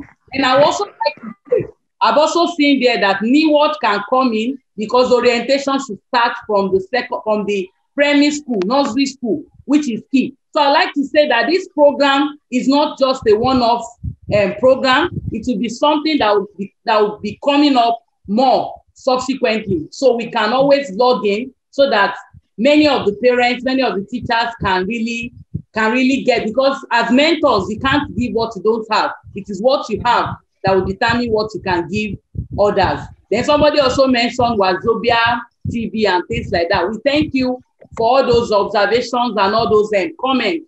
They will be put into consideration. And like I've told you, this program is not a one-off event. It will be coming up subsequently. And we can always implore us to bring in our neighbors, bring in our friends, our siblings, everybody, so that people can be properly guided to know how they can guide their children. So briefly, we are going to allow the speakers to just give their closing remarks. But I would like to summarize this program by saying that, a verse of the scripture says, train up a child in the way it should go. So that means that, and I like one of our panelists that said that there is no job that is under, no job that is under.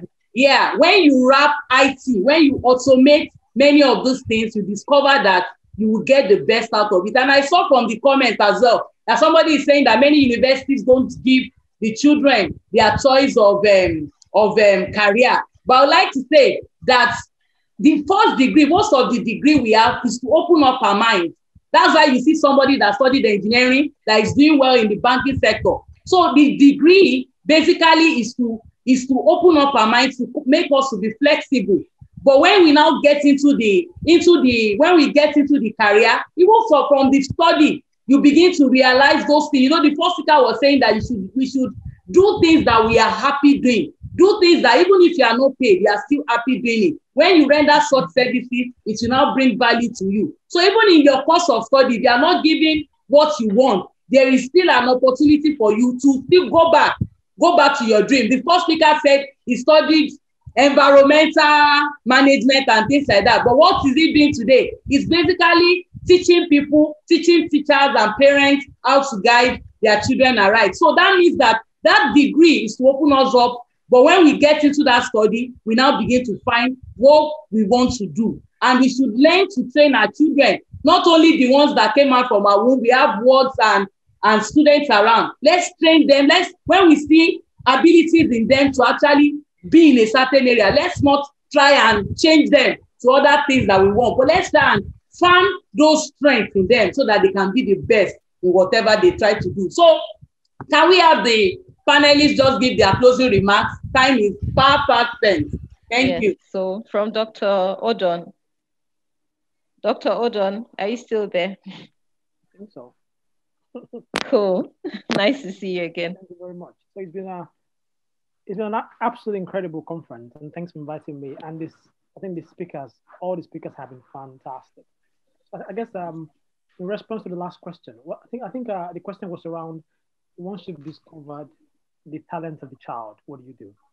So a way to put it is, think about it more like, and for some reason I like using the lion analogy because it's very simple to understand.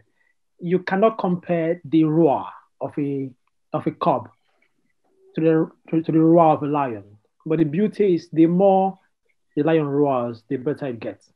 And so upon discovery, your fundamental, once you understand the principle, is the more that child does it, the better they get at it.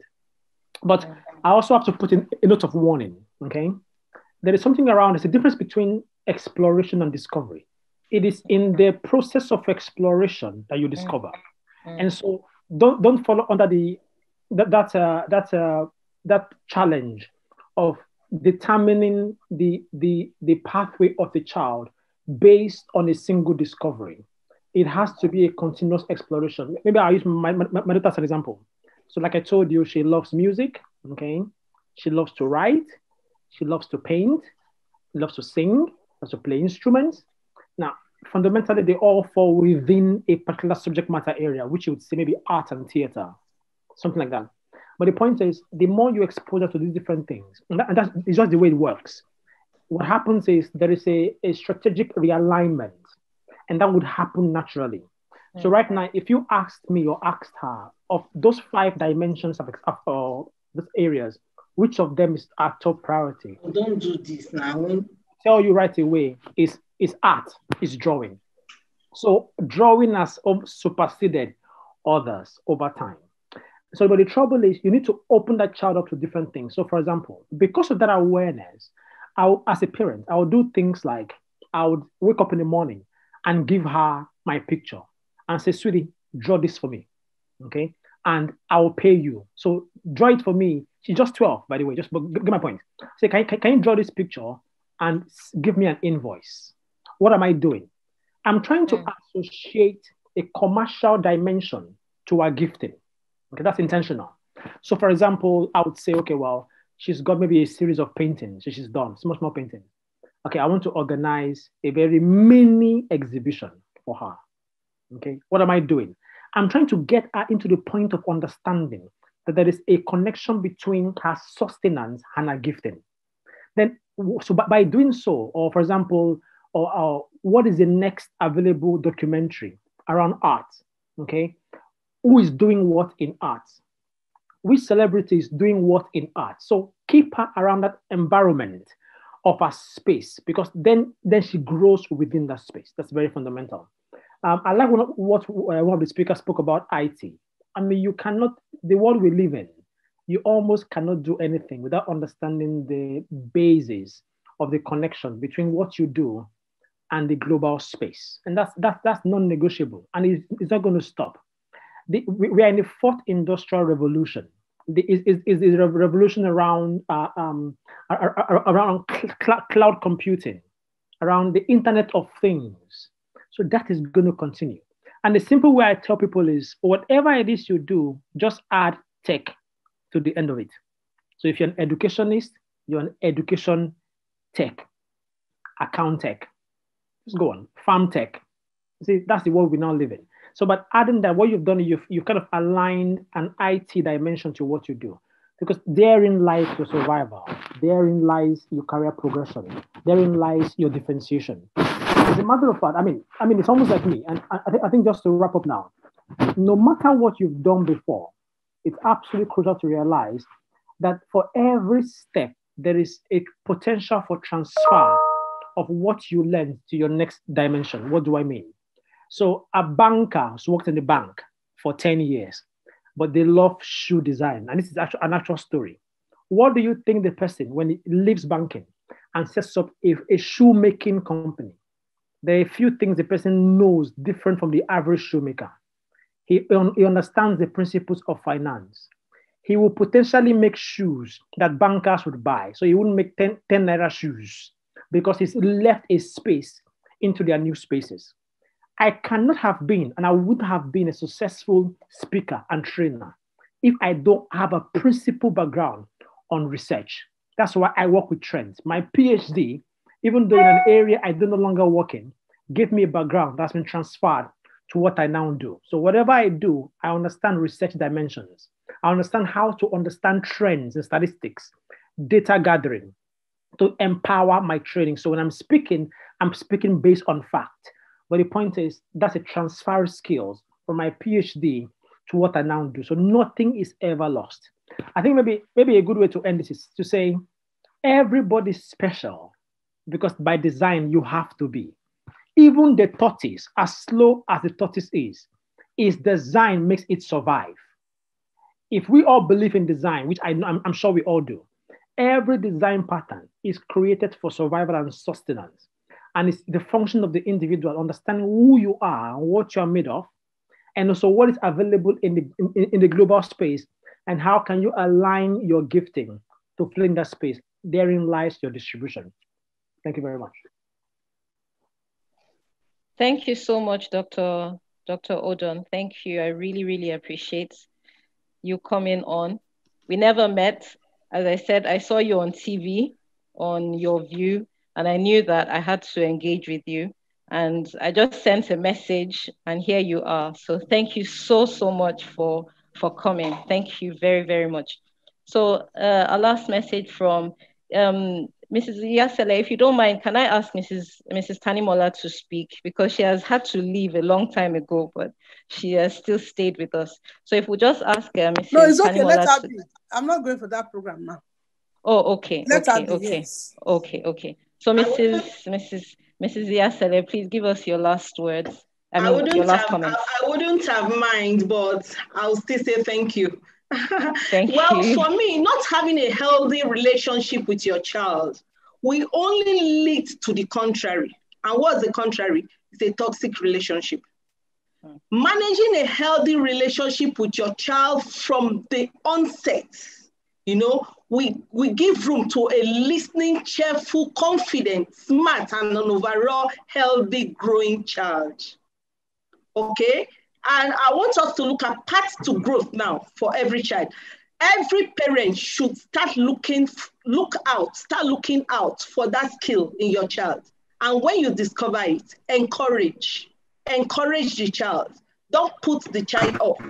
Just encourage. Then provide opportunity, please. I want us to provide opportunity for the child to exhibit more.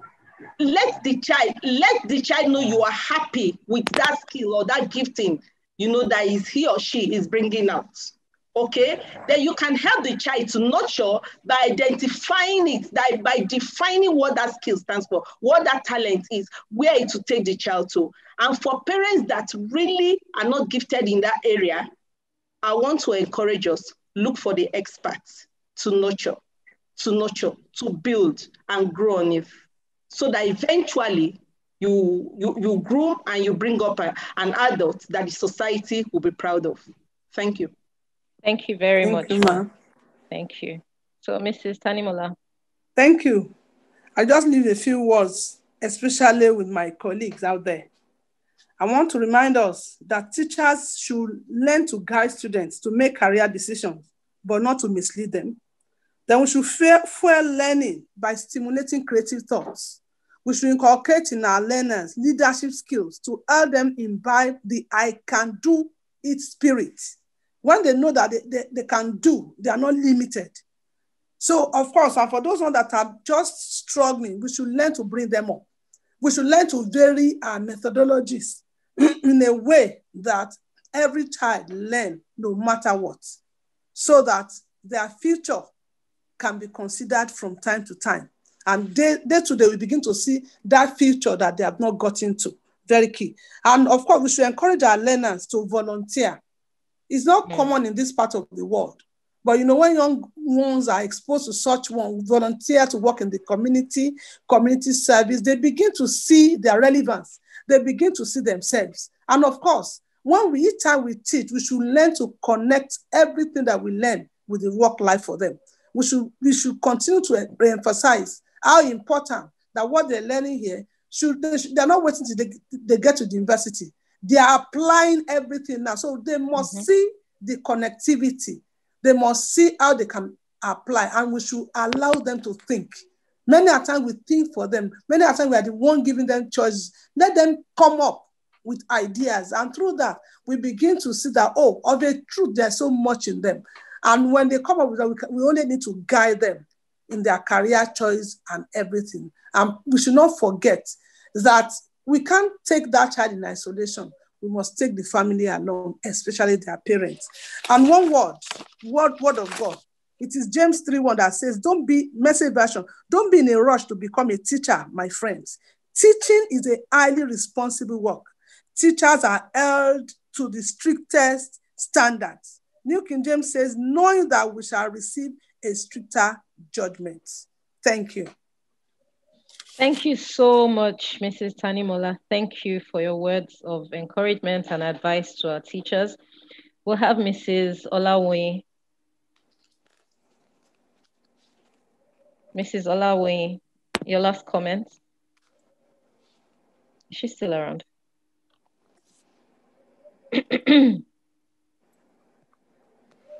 Sorry? Mrs. Olawoyin, if you're there, your last comment for the day.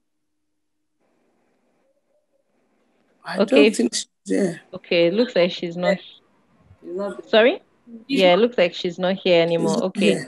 So Dr. Ansa. Dr. Ansa. Yes. Yes, I'm back. Sorry, I had network issues. I hope you can hear me clearly. Very well, ma'am. Okay. So what I want to leave with everyone is to assure us that every child has certain skills that they are born with. Yes. And if it's patient enough. Patience is what the parent and the teacher requires. So let's be patient with the children. Let's not shut them down when they're doing things that we don't really understand, but let us look at things from their own perspective so that we can guide them. And if you are running out of means of assisting that child, there are institutions in place. You can even have a discussion if you are a teacher with the parents. This is the challenge we are having with this child. Maybe they need special assistance. Maybe they need to also have extra support. There are institutions that are always there to help. I know Save a Child, Save a Nation is doing so much in that regard. So take them all along. See? And we also have a great nation. We don't have any other Nigeria. We are all here together.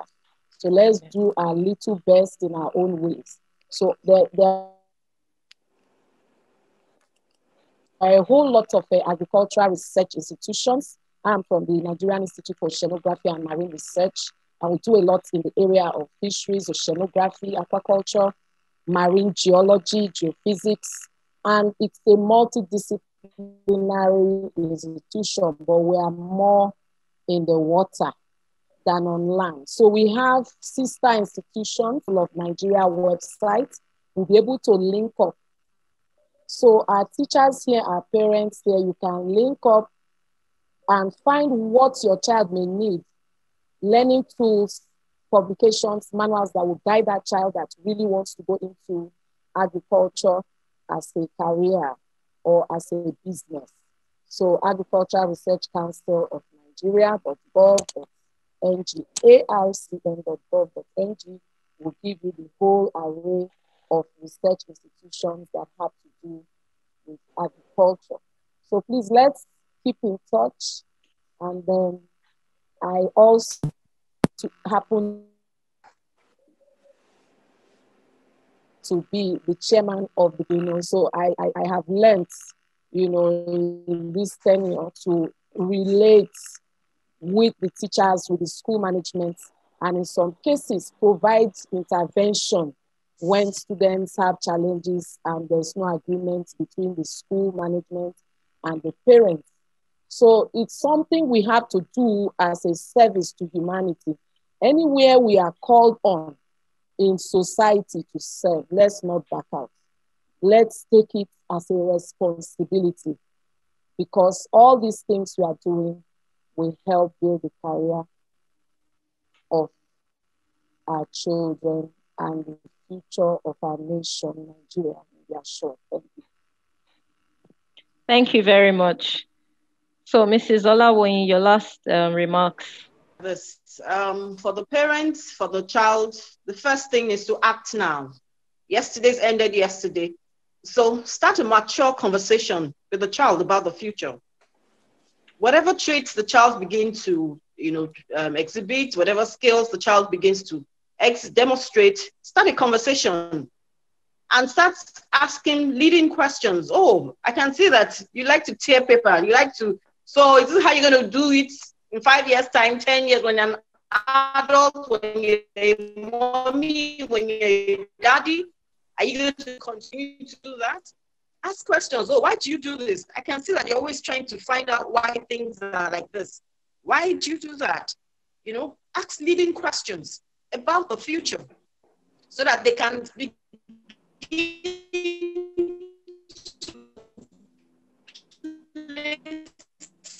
what they do with a source of income, a source of revenue.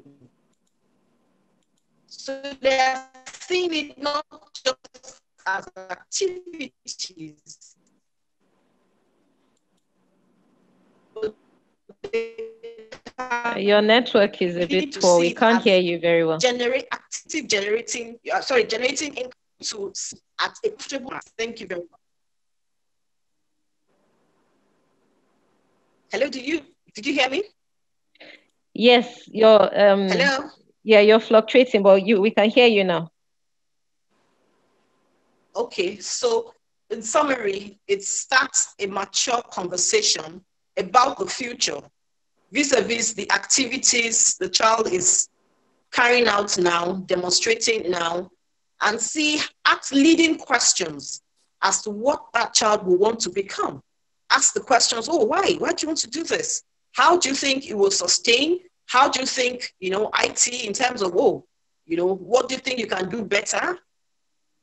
And all of those, and not necessarily asking the questions around the four major, the prominent professions or careers, but, think out of the box and just keep asking leading questions. That way you're leading the child on.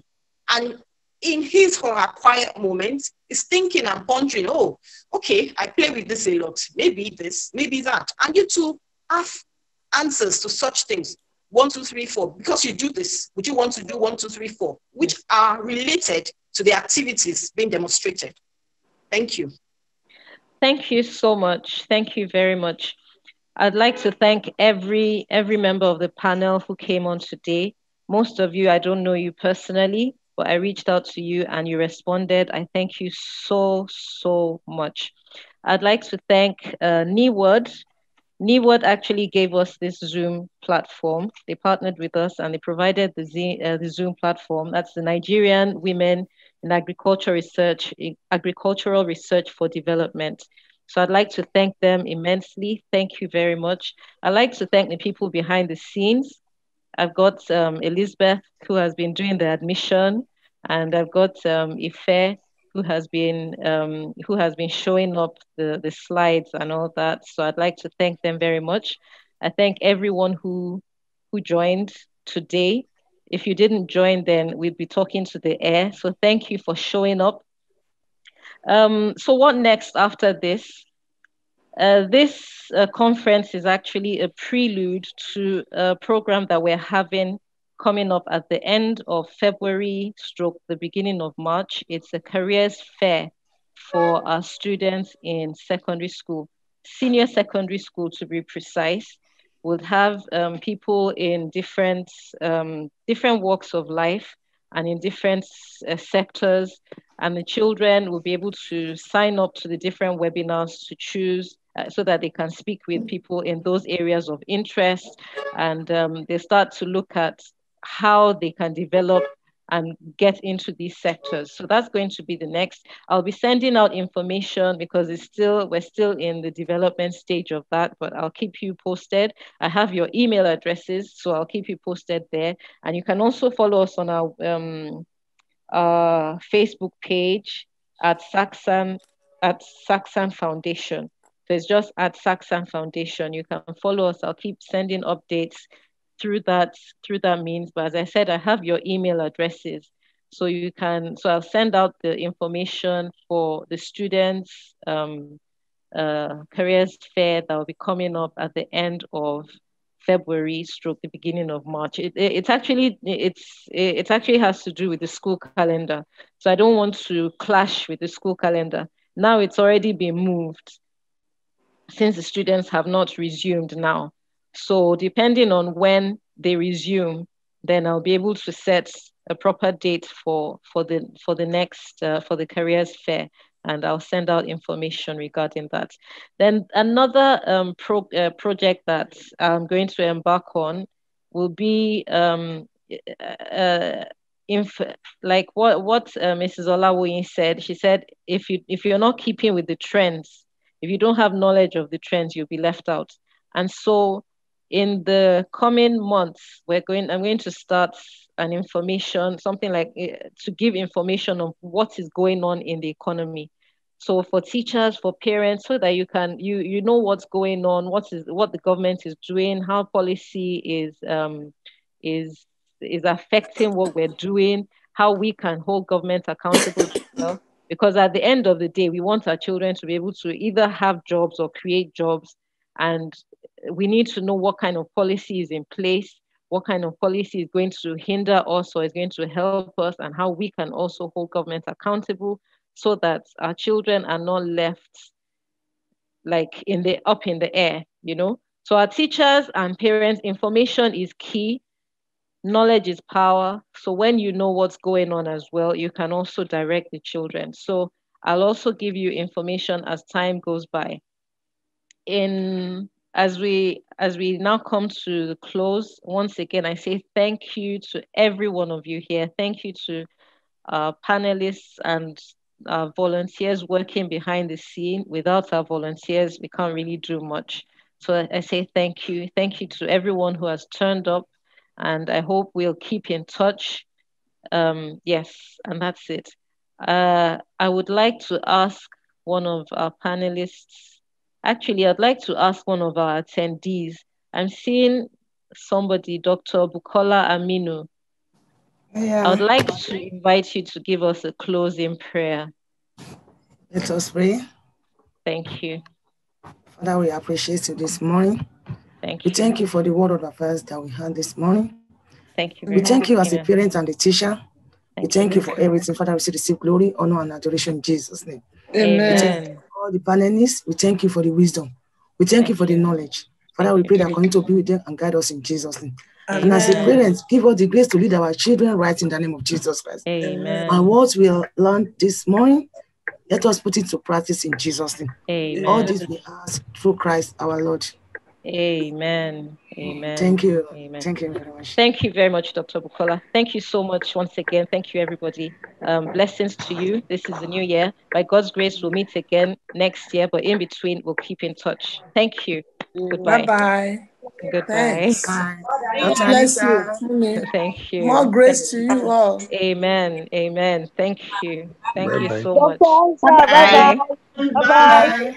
Ebinimi, Bye, everyone. Nice Thank seeing you you. all. Thank you. Thank you. Bye.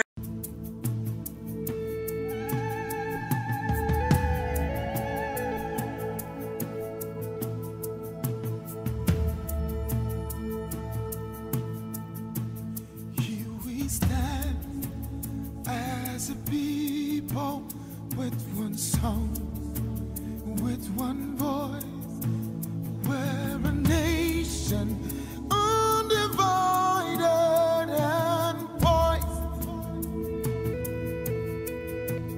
We will take us down and build our land in faith to defend what is ours.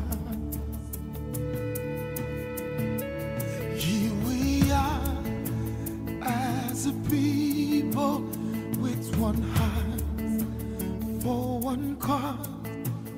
We're determined to rebuild and restore. Where freedom rise and truth prevails. Our land where there's hope for us all. Our land where there's hope for